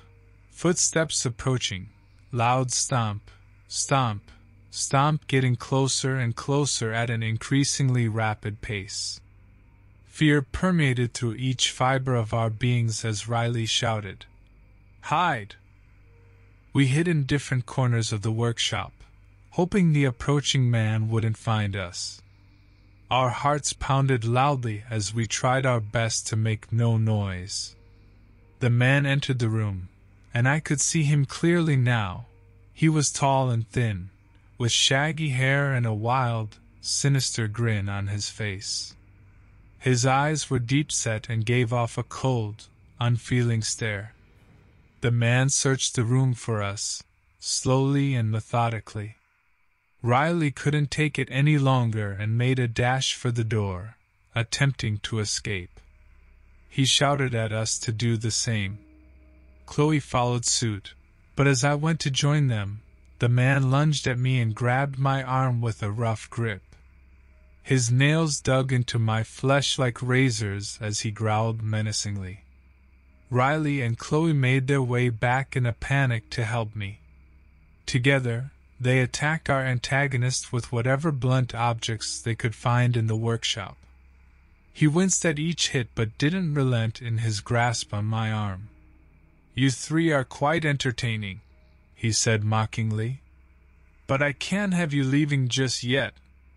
His intention was now clear: to torture or maim us for his own sadistic pleasure.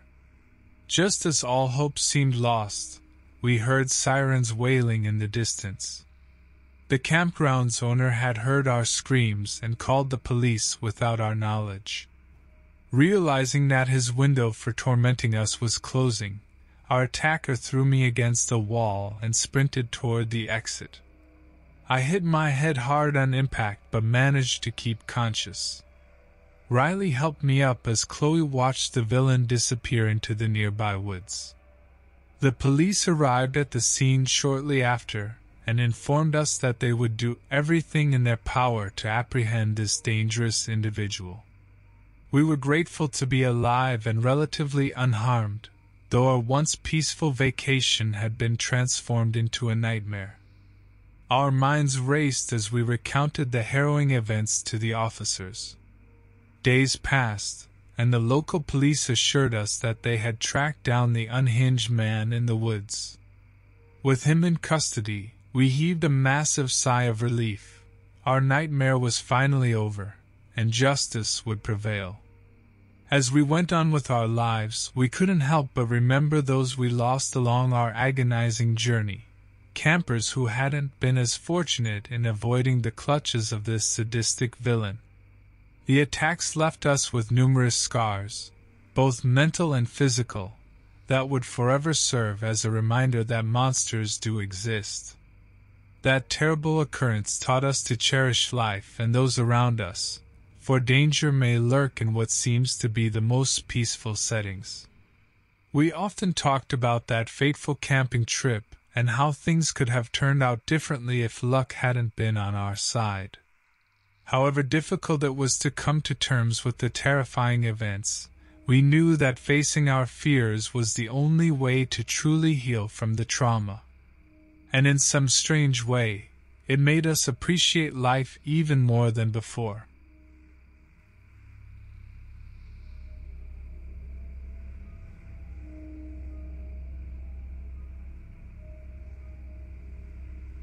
As I awkwardly tried to adjust the parking brake of the rented RV, my girlfriend Jenna had just finished hanging up a ridiculously tacky string of festive lights inside that seemed to stretch halfway across Missouri. We had decided to spend our vacation in Mark Twain National Forest, taking a break from the hustle and bustle of city life.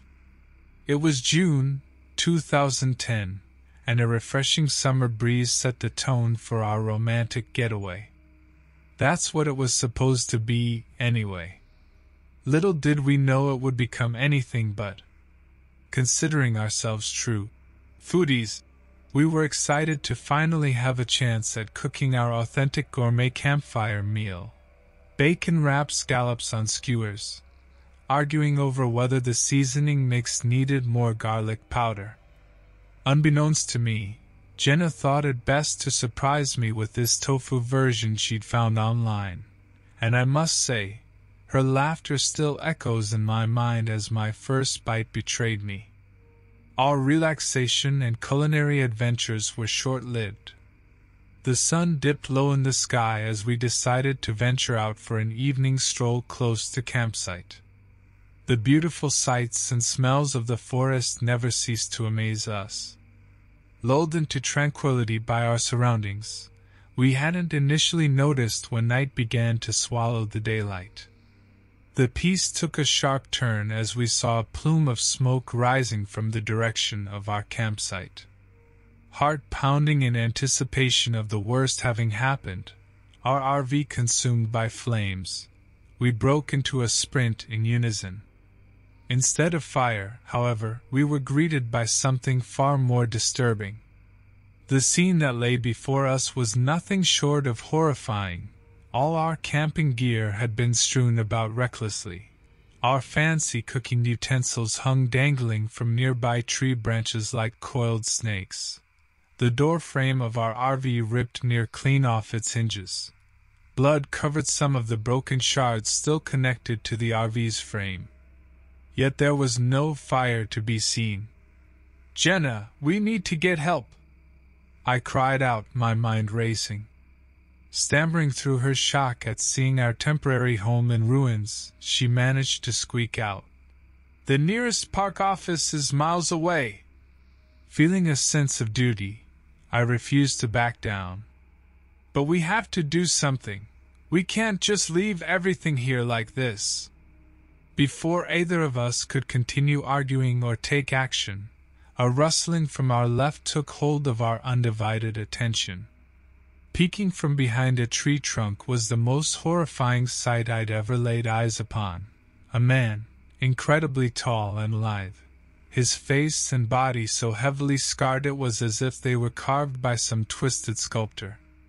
Some wild strands of hair grew from his pale skull, while his eyes burned into ours with a malevolent intensity I had never experienced before in my life. The words caught in my throat as I tried to stammer out a challenge or inquiry. Jenna, however, found her voice before I could muster mine and screamed for all she was worth. The sound of her voice seemed to ignite something within the man. Like an unhinged beast driven mad by wild hunger, he careered toward us with staggering speed. With the horrifying man charging towards us, I grabbed Jenna's hand and pulled her with me as we sprinted away from the chaos. Our hearts pounded in our chests, and our breathing became erratic. We knew that running away was our only chance for survival, and that calling for help at this point might only attract more danger. We stumbled through the woods, the man's inhuman sounds echoing through the trees. It sounded like a mix between a choking cough and an animal growl, sending shivers down our spines. The woods had suddenly turned into a maze of haunting destruction, making it difficult for us to stay on track. As we rounded a tree, Jenna tripped, her legs giving out beneath her. I quickly crouched down to help her up when we heard something that made me hesitate, rustling leaves from behind us. Unwilling to wait any longer, I scooped Jenna's arm around my shoulder and heaved her up with great difficulty. As we pressed on, I noticed the attacker's scent growing stronger. It was a nauseating combination of rot and decay that burned our nostrils. We could also see his numerous scars more vividly now. They appeared infected and purposeful, as if his injuries were self-inflicted symbols of his twisted psyche. Finally, after what seemed like an eternity of running, Jenna's voice broke through my panic. "There's a cabin over there." She pointed to a small wooden structure in the distance. "Let's hide there until he goes away." I hesitated at first but realized it was perhaps the only thing standing between us and certain death. We made our way towards it while trying to avoid making any noises that could alert our pursuer. Once inside the cabin, we hid behind some dusty furniture with bated breaths. The familiar noise of rustling leaves returned. We knew he was getting closer. I stared at Jenna with eyes wide in terror, trying to contain the urge to scream as the man came into view through the window. His gait was unnerving, slow and deliberate with a jerky, jagged motion that made his limbs twitch with every step. He circled the cabin, searching for us with an incredible intensity, his eyes filled with a horrifying rage. Jenna and I remained silent, praying for him to give up his pursuit. After discerning we were correctly hidden from his sight, he moved to stalk elsewhere. We dared not breathe, waiting for what felt like hours to be sure he had gone. Finally, we gathered enough courage to move from our hiding place. Hesitantly, we ventured out of the cabin and made our way back through the woods towards where we last heard distant voices, hoping desperately that there were park rangers or other campers nearby who could help us. As we neared these voices, our fear began to wane. We told them our harrowing tale, describing in detail the scar-covered man who destroyed our campsite and chased us through the woods. Their reactions ranged from disbelief to dismay. However, they all agreed that we needed assistance immediately. They led us towards the park ranger's office where we informed them of our attacker. They listened carefully and were alarmed by our story, promising to search for this seemingly demented individual. Before leaving the park behind entirely, all of us paid a final visit to our wrecked campsite. The chilled sight of bloodstains on shards from the RV served as an eerie reminder of just how lucky we'd been to escape. Despite the fact that he was never found nor identified by park authorities or other campers in the area, Jenna and I remained deeply affected by our encounter with this twisted man who haunted our camping trip. Grateful for having escaped with our lives intact, we acknowledge those who helped us during such a dark and gruesome ordeal. Years have passed, but the memories of that frightening day still lurk in the back of my mind. It reminds me that sometimes evil exists in the world beyond our understanding, and there are events that we may never fully comprehend. We may be left only with harrowing reminders of terror-filled moments that, while they bind us together in shared tragedy, cause us to examine the depths to which a human being can sink into darkness.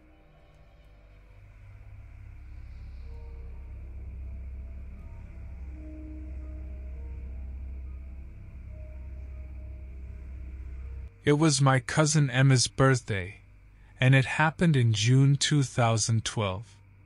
To celebrate, she decided to rent an RV and go camping for the weekend at this remote lake in Utah. We invited a handful of friends along Mariana, Niles, and Caitlin. I never expected things to take such a turn.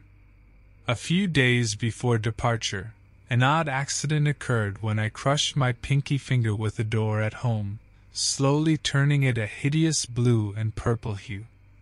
"At least it won't attract any bugs," I joked to Emma. We arrived at the campground on a warm Saturday afternoon. The lake was surrounded by dense forests, giving it a sense of isolation and tranquility. Our surroundings were beautiful but somehow foreboding. The five of us set up camp near the waterfront and enjoyed the early evening mingling around the fire pit while roasting marshmallows. As we swapped stories about embarrassing high school memories, Caitlin mentioned seeing a man fishing by the lake earlier. We hadn't noticed anyone else around tents or RVs nearby. A little curious but unperturbed, Niles casually jokingly mentioned, "Probably just someone knowing all the best fishing spots." However, as night fell, we began to feel uneasy while we cleaned up our dinnerware in darkness. Muffled footsteps seemed to echo in the woods around us, leaves crunching accompanied by quiet snaps of twigs cracking underfoot. Mariana suggested we lock the RV doors for safety measures just to be cautious, so we did just that once inside our temporary shelter, although none of us could shake that ominous prickle of fear stemmed from an undeniable feeling that had no basis in certainty. By bedtime, we'd calmed down somewhat after laughing at some hilarious jokes that Niles shared about his awkward blind date experience from college days, which ended disastrously with him unintentionally ruining her fancy dress during dessert. It lightened up our mood, and we crawled into our bunks, grateful for the safety of the RV walls around us. Early morning light infiltrated through the windows, painting the interior a golden hue. Yawning, I opened the door to stretch my legs and was startled by a horrific sight: blood-soaked earth and disarray everywhere. Chairs were overturned, shreds of torn clothing scattered among deep gashes dug into the dirt, accompanied by a nauseating metallic odor. Panicking, I slammed the RV door shut, shaking Emma awake with urgency in my trembling voice. Something terrible happened outside. We need to call for help." It didn't take long for Emma to comprehend before she started fumbling for her phone. As we scrambled through our belongings desperately searching for cell service, Mariana came upon a scene just off our campsite. A brutally mauled deer carcass, its once pristine white fur now mottled with crimson and entrails strewn over bushes nearby. The brutality caused bile to rise in my throat, and I could hardly believe what I was witnessing. Niles examined the carnage closer, while Caitlin nervously observed our surroundings, uneasy whether whoever committed this atrocity was still lurking nearby, watching us powerless victims devoid of any protection, without cellular signal, aware that we hadn't managed to make an emergency call yet due to non-existent signal strength, adding pressure, mounting stakes against dwindling hope in this increasingly dire predicament. Terrified by this ominous discovery, we debated if we could afford waiting until daylight before making the risky trek back towards town, hoping no assailant would stumble across our path, since we weren't equipped or prepared to defend ourselves, especially considering our large exposed camper unable to remain hidden from view without driving it back down the road, which seemed far too dangerous given current circumstances. After calming down, we decided to pack our things quickly and leave the campsite as soon as possible. We still had no cell service, and the closest town was a few hours away by foot, but we had little choice, knowing that remaining here would be even more dangerous. As we walked down the dirt road, Emma tried her phone again, hoping to pick up a signal. But there was still nothing. The hours passed in near silence, as each of us remained vigilant to any signs of danger. Just when we thought we were in the clear, we noticed movement in the bushes ahead. A man stepped out onto the road before us, blocking our path. He had wild, unkempt hair and clothes soiled with dirt and blood stains. His entire demeanor radiated an aura of tension. His intense gaze was locked on us. We froze in our tracks, not knowing what to do or how to handle the situation. The man stood motionless for a moment before taking slow steps towards us. Instinctively, we all started backing away, sensing imminent danger. Mariana whispered urgently, "Can somebody try calling for help again? We can't take this guy on by ourselves." Emma frantically pulled out her phone once more in an unsuccessful attempt to find a signal. The realization that no help was coming intensified our growing terror. The deranged man closed the distance between us rapidly as our retreat turned into a chaotic flight. As we strained to put some distance between him and ourselves, I caught a glimpse of the damage he had inflicted on the deer earlier. They were unmistakable claw-like marks from his ragged fingernails. Suddenly, Caitlin tripped over a root hidden beneath dead leaves and crumpled to the ground, screaming for help as she saw him advancing upon her relentlessly. Niles and I couldn't just abandon her there, but knew confronting him would be out of the question. So we grabbed her by the arms, lifted her up, and resumed our frantic run. The man continued to pursue us. It was evident that he wouldn't stop until he had caught us. With the last shred of our failing strength, we stumbled upon a dense forest leading to a narrow ravine as we crashed through the underbrush. As we darted across the ravine in a desperate bid to shake him off our trail, the man suddenly stopped and just watched us, an unsettling smile spreading across his face. He didn't continue to pursue but turned and walked back into the woods in the direction from which he had come. We were baffled by his sudden retreat, and were left with nothing but a deep sense of dread that he would return eventually as an ever-looming threat. As we neared town, panting and bruised from our flight, help finally arrived in the form of a law enforcement officer who had been alerted by concerned locals. We described our encounter with the demented man in thorough detail, while exhausted as the officer promised to search for and apprehend him before anyone else could fall prey to his mania to protect not only ourselves but also others who could unknowingly cross paths with him.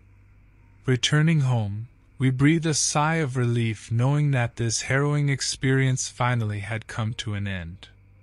The horrible incident at the campsite served as a chilling reminder of how life can drastically change on a dime.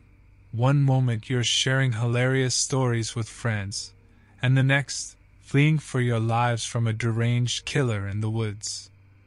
As time passed, we began to find solace in remembering Caitlin's quick thinking as it potentially saved our lives from that unhinged predator.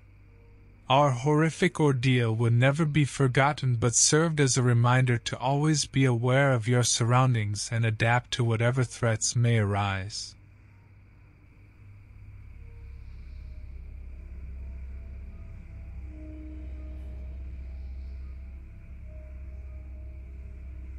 Last July, camping with my best friend Danny in an RV at Shenandoah National Park, I never thought we'd have a story to tell that was different from any regular camping trip.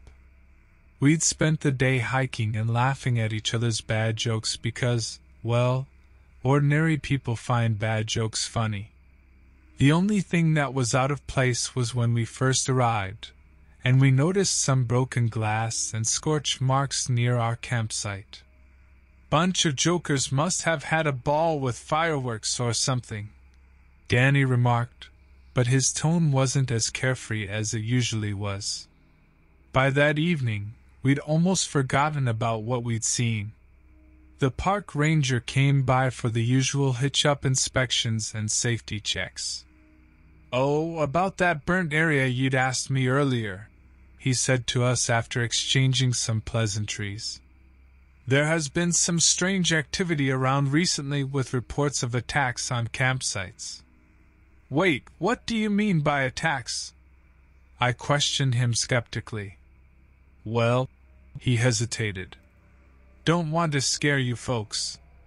It might just be a vagabond or some kids causing trouble. Best if you stay alert and report anything unusual you see." Danny and I were left troubled by what the ranger said, but tried not to dwell on it too much. We cooked dinner and played cards under our RV awning into the night until we decided to call it quits. As I settled into my side of the bed, Danny asked curiously from across the cramped RV room, "Hey man, why did the bicycle fall over?" "I don't know why." "Because it was too tired." He chuckled at his own joke, which made me roll my eyes before drifting off to sleep. Sometime in the night, the comforting silence was shattered by a shrieking metallic sound outside our RV. Both of us woke abruptly, trying to orient ourselves in the darkness. "Stay here," I whispered to Danny as I fumbled to find my flashlight and cautiously stepped outside the RV. The area was completely deserted, and the only sound I could hear was the wind rustling through the trees. Scanning with my flashlight over the ground, I noticed shards of broken metal and glass littered across our camping spot. A sense of dread crept up on me as I realized this looked very similar to that mysterious burnt area we saw earlier. Did all those campsite attacks have something in common? I quickly scrambled back indoors and alerted Danny to what I saw. His face paled yet didn't betray any fear. We had already gone through a lot together, and pulling each other through rough times had always been our strength. "I'll stay outside to keep watch. Lock all doors and windows," he said determinedly. "No, we both stay outside together," I refused, not wanting any of us alone in this creepy situation. Together, we took up positions behind a large tree just outside the RV with our flashlights aimed towards the possible direction of whatever or whoever attacked. Hours went by, and nothing suspicious happened. We were starting to feel restless when suddenly a figure appeared at the edge of our flashlight beams. He was tall, disheveled, with matted hair and clothes that seemed tattered beyond recognition. He moved without purpose, as if trying to intimidate us. For a moment, he just stood there, gesturing animatedly towards us while muttering indistinct words under his breath. In unison, Danny and I gathered up all the courage we could muster and shouted sternly at him to leave before we called for help. But he didn't listen. Instead, he began charging towards us while gripping a twisted metallic object in one hand that looked like it had come straight from some nightmarish machinery. My whole body shook with fear, sensing no hope of escaping once this madman gets hold of us. I glanced at Danny, witnessing the same dread reflected in his eyes. This was not an ordinary camping trip gone awry, but a fight for our lives. We knew we had to push through the paralyzing fear, so I picked up those shards of metal and glass lying nearby and hurled them to create a distraction, while Danny rushed over to the RV. As the shards of metal and glass flew through the air, the disheveled man momentarily hesitated, giving Danny just enough time to reach the RV. I watched as he frantically fumbled to unlock the door. My heart raced as I realized that I had to run for it too. The sound of footsteps pacing towards us felt deafening. Danny yelled at me to make a run for it, and my legs finally sprang into action. Just as I reached the RV door, Danny pulled me inside and slammed it shut, immediately locking all exits. We were panting heavily when we realized that our phones were left outside by the tree where we had kept watch. The thought of venturing out again was terrifying, but not as horrifying as being trapped without any means to call for help. Gathering our courage once more, I grabbed a can of pepper spray from my bag while Danny armed himself with a frying pan. We exchanged determined nods and flung the door open. As we approached the tree cautiously, we spotted our phones lying on the grass. Just as Danny bent down to pick them up, the twisted man leaped out from behind a bush, swinging his metallic weapon directly at him. Reacting on pure instinct, I aimed my pepper spray at his face while Danny swung his improvised weapon towards his chest. The attacker's scream combined with a clang echoed in my ears as he staggered back, disarmed and writhing in pain from the spray's effect. It was our chance to retrieve our phones and get back inside before he recovered. Once safely locked inside again, we wasted no time dialing 911 to inform them of our situation. They assured us that they would dispatch officers immediately, and advised us not to engage any further with our attacker. Relief washed over us momentarily. Help was on its way. While waiting for law enforcement to arrive, we remained vigilant. Through a small crack in the RV window, I observed the man stumble around in pain, eventually collapsing to the ground.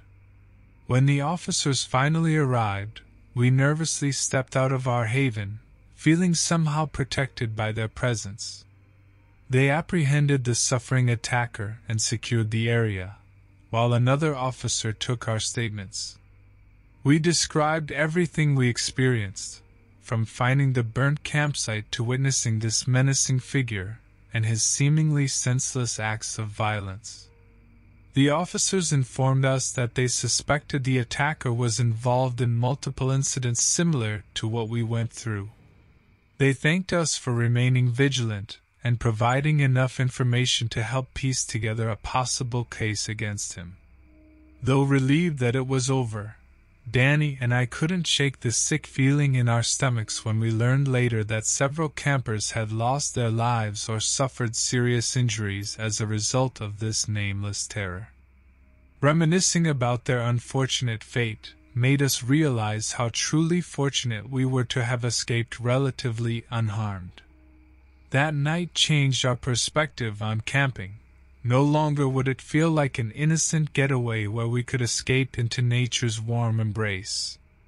Instead, we would carry a heightened sense of urgency and awareness, understanding that danger could be lurking in even the most unsuspecting corners.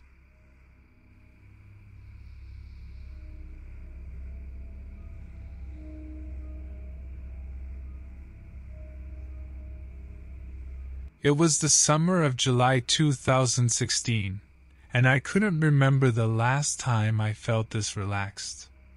True, my RV didn't have the most advanced technology or an unlimited supply of cold drinks, but it had something no high-end hotel could ever replicate: the soothing hum of crickets and wind brushing through the trees. That being said, I decided on a trip to soak up the tranquility of nature in Delaware's White Clay Creek State Park. My name is Clarence Witherspoon. Told you my name wasn't a popular one. I'm a 32-year-old accountant from Philadelphia who could use some peaceful respite from the big city's constant noise. Venturing into nature reminded me of simpler times while growing up in a small suburb. I was doing what most people did on their vacations: relaxing, soaking up the sun, and enjoying some outdoor activities. One afternoon, while sharing a round of beers with other campers at our fire pit, we were startled by a furious scream that brought our conversation to an abrupt halt. Rushing toward the source of distress just several yards away from our campsite, one of our neighbors had cut himself badly while attempting to chop wood for the fire. The gory sight prompted me to help while others contacted park authorities for assistance. Grateful for swift intervention from park officials, we all decided that night needed no further excitement, and collectively turned in early. Little did we know that our relaxing getaway would soon transmute into a heart-pulsating nightmare.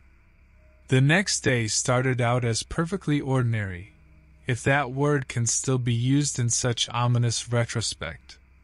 As dusk approached, I began organizing a light hike through one of the many trails scattered throughout White Clay Creek State Park with some new friends from neighboring campsites: Tobias Hawthorne, Karen Schneider, and DeAndre Ortega.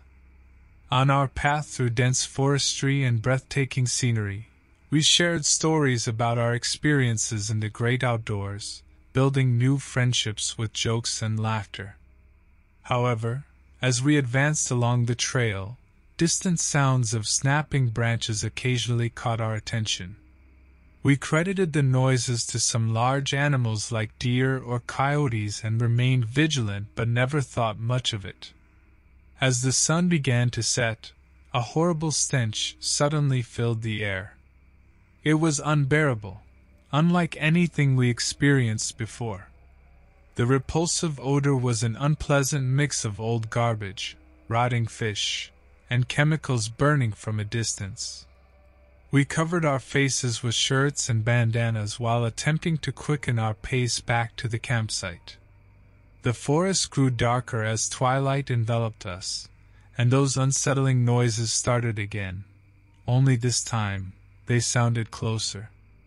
As Tobias picked up the pace, DeAndre proposed we take a shortcut off-trail that had been mentioned earlier by one of the park rangers.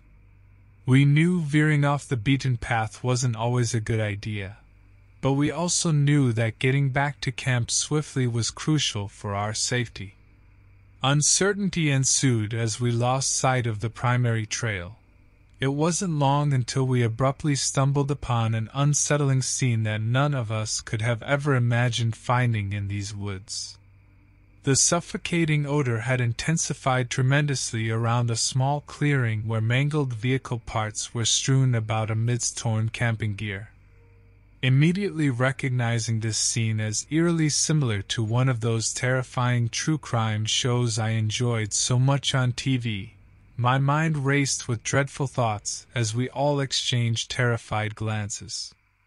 This twistedness suddenly shattered our thin veil of protection from believing such unimaginable horrors only exist on screen when out from behind a tree's cover appeared a man mostly obscured by shadows.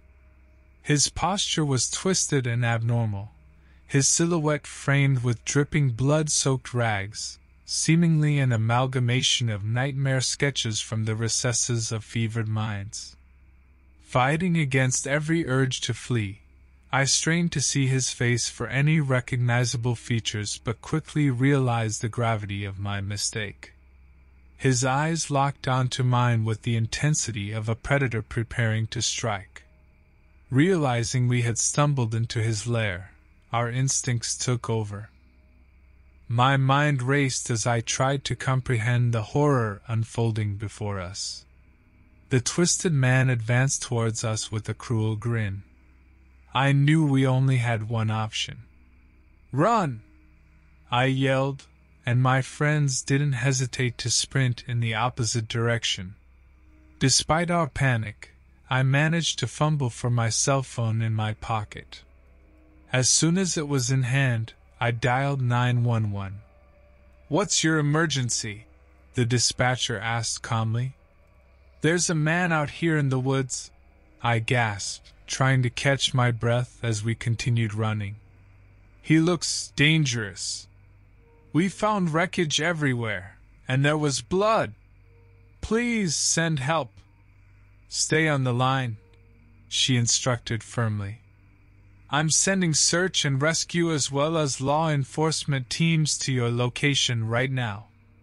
I couldn't believe how far this psychopath had gone undetected.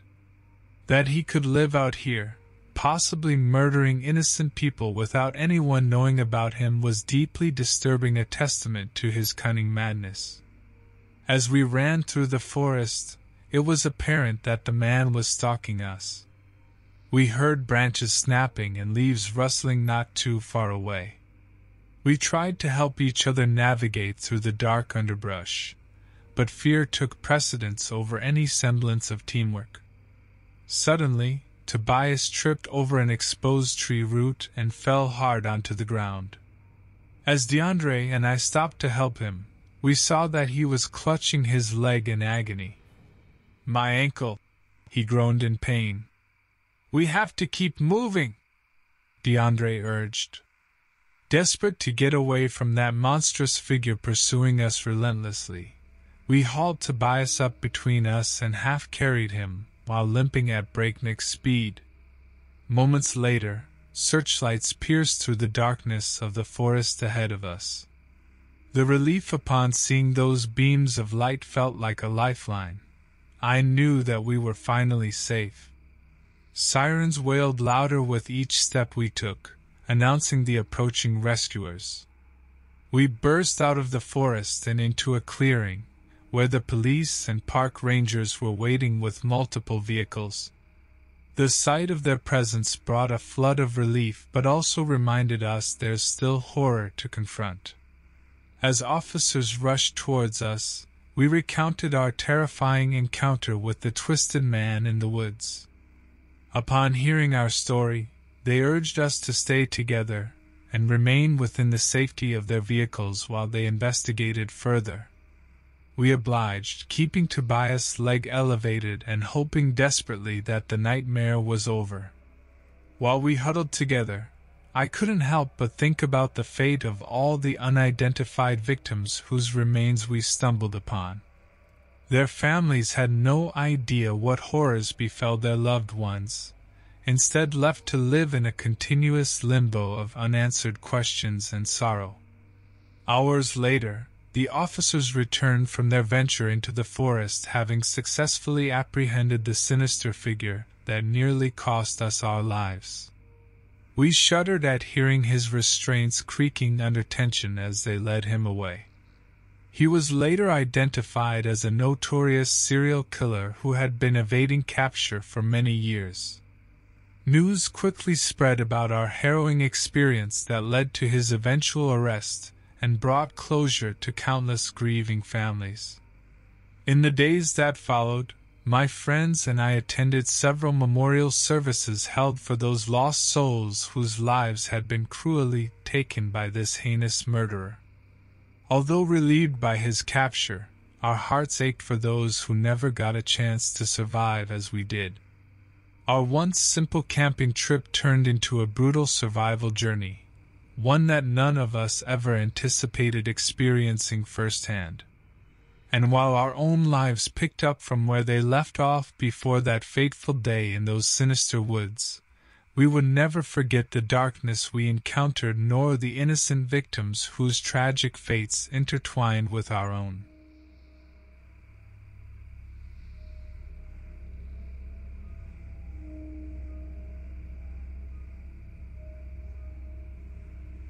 It was around the time when the leaves just started to change colors, giving off that nostalgic autumn vibe.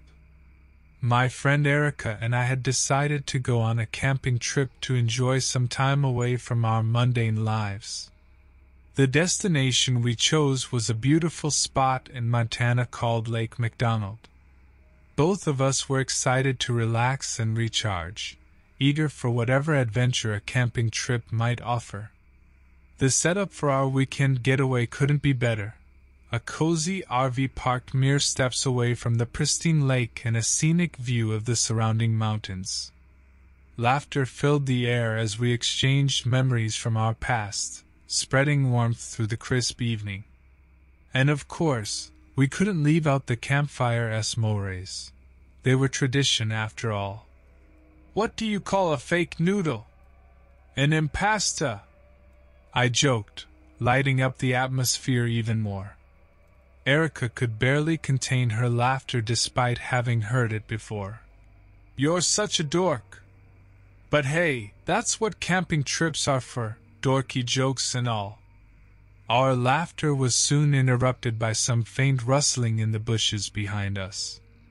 Although skeptical at first, we convinced ourselves it was probably just some harmless wildlife passing through. Maybe even a friendly squirrel enjoying its own late-night snack. A few minutes went on and soon enough, we forgot about the incident entirely. It became drowned out by more of Erica's and my shared memories and jokes. However, that innocent ignorance was short-lived. After roasting another batch of gooey marshmallows, we decided it was time to head back inside our RV to rest up for more hiking adventures tomorrow. But as soon as we turned toward our temporary home on wheels, we saw something chilling, something unexpected. There he stood in front of our RV door, a man dressed in tattered clothes that hung loosely from his thin frame. A thick beard covered his face, masking any discernible emotion. Though we could only see glimpses of his eyes from beneath his matted hair, it was enough to send a shiver down our spines. Startled and unsure how he got so close to us without being noticed, Erica and I exchanged a glance before mumbling words of disbelief. "He must have been hiding in plain sight," I whispered, feeling nauseous at the thought. Before we had time to react any further, the man started inching closer to us. It was that exact moment when we realized there was no way to call for help. Our cell phones were locked away in the RV, completely out of reach. I looked into Erica's eyes and knew what she was thinking. She had seen a small leather belt wrapped tightly around the man's hand as he approached us. He must have had a weapon of some sort tucked under that dirty mess of a shirt too. But what were we supposed to do against such a threat? The man crept closer still, beads of sweat forming on his grimy forehead as a crooked smile began to show on his face. Tension hung in the air, thickening with each step that brought him nearer. "Look!" Erica exclaimed suddenly, pointing to something behind the man. "Night rainbows!" The sight of the supposed night rainbows caught the man's attention, his head swiveling for a moment. Still, it wasn't enough to stop him. Realizing that our attempt at distraction had failed, I turned to Erica once more, this time taking a chance by quickly whispering, "Run!" We sprinted away from the campfire and deep into the forest with a speed we didn't know we had. My heartbeat pounded furiously in my chest as we zigzagged through the trees, trying to create as much distance as possible between us and the dangerous stranger. Unfortunately, fate was not on our side. An agonizing pain shot through my leg as I stepped on something sharp and lost my balance. I collapsed onto the ground with a pained cry, unable to stand back up. Erica looked at me with despair and fear as the sound of footsteps grew closer. Our minds raced for an option, any option, that could ensure our survival. "Stay here," Erica pleaded in an urgent whisper. "I'll go find help." Blinking back tears that threatened to spill over, I nodded vigorously, knowing she had no other choice. Watching her dash away into the darkness, I prepared myself for whatever gruesome act I would have to face when the relentless antagonist caught up to me. There was no denying it. This was it, either live or die trying. That thought alone allowed me to crawl behind a large tree trunk just before the man appeared where I had been lying moments ago. He looked around in confusion for a second, undoubtedly wondering where his prey had gone. Then he sniffed the air like a predator catching scent of its hiding meal before beginning his search. Struggling to suppress any involuntary noises from the pain in my leg or from fear itself, I prayed that Erica would find help soon, before it was too late for both of us. As time seemed to stretch out endlessly, the man continued his hunt for me. The forest remained terrifyingly silent, save for the sounds of rustling leaves and the villain's sinister presence. Finally, a distant commotion caught my attention. Were it another day, I would have been able to hear sirens approaching, but not today. No, this sounded more like a handful of people shouting nearby. As abruptly as it had started, the villain's prowling came to a halt. The sudden silence was so deafening that I could almost feel my heart beating even louder in my chest. The stranger changed his course, heading towards the commotion like a moth drawn to flame. In those precious seconds, I dared hold my breath, fearing that any movement could bring him back towards me. But luck seemed to be on my side when moments later, the figure disappeared into the darkness without turning back. My relief was overwhelming but short-lived as I remembered Erica and hoped she was safe. Pain shot through me once more as I attempted to stand up on my injured leg. No choice but to keep moving if we were going to survive this night. Leaning heavily on trees for support, I limped through the forest towards the noise. It took what felt like an eternity on uneven ground and hoarse breathing before I spotted something shining in the darkness. Tears of relief filled my eyes as I saw what appeared to be flashlights waving around in a distant clearing. Somehow, Erica had managed to find help in our darkest hour of need. An excruciating hour passed as we tended to our wounds and shared our horrifying encounter with the group who had arrived just in time, all while knowing deep down that we were incredibly lucky to be alive.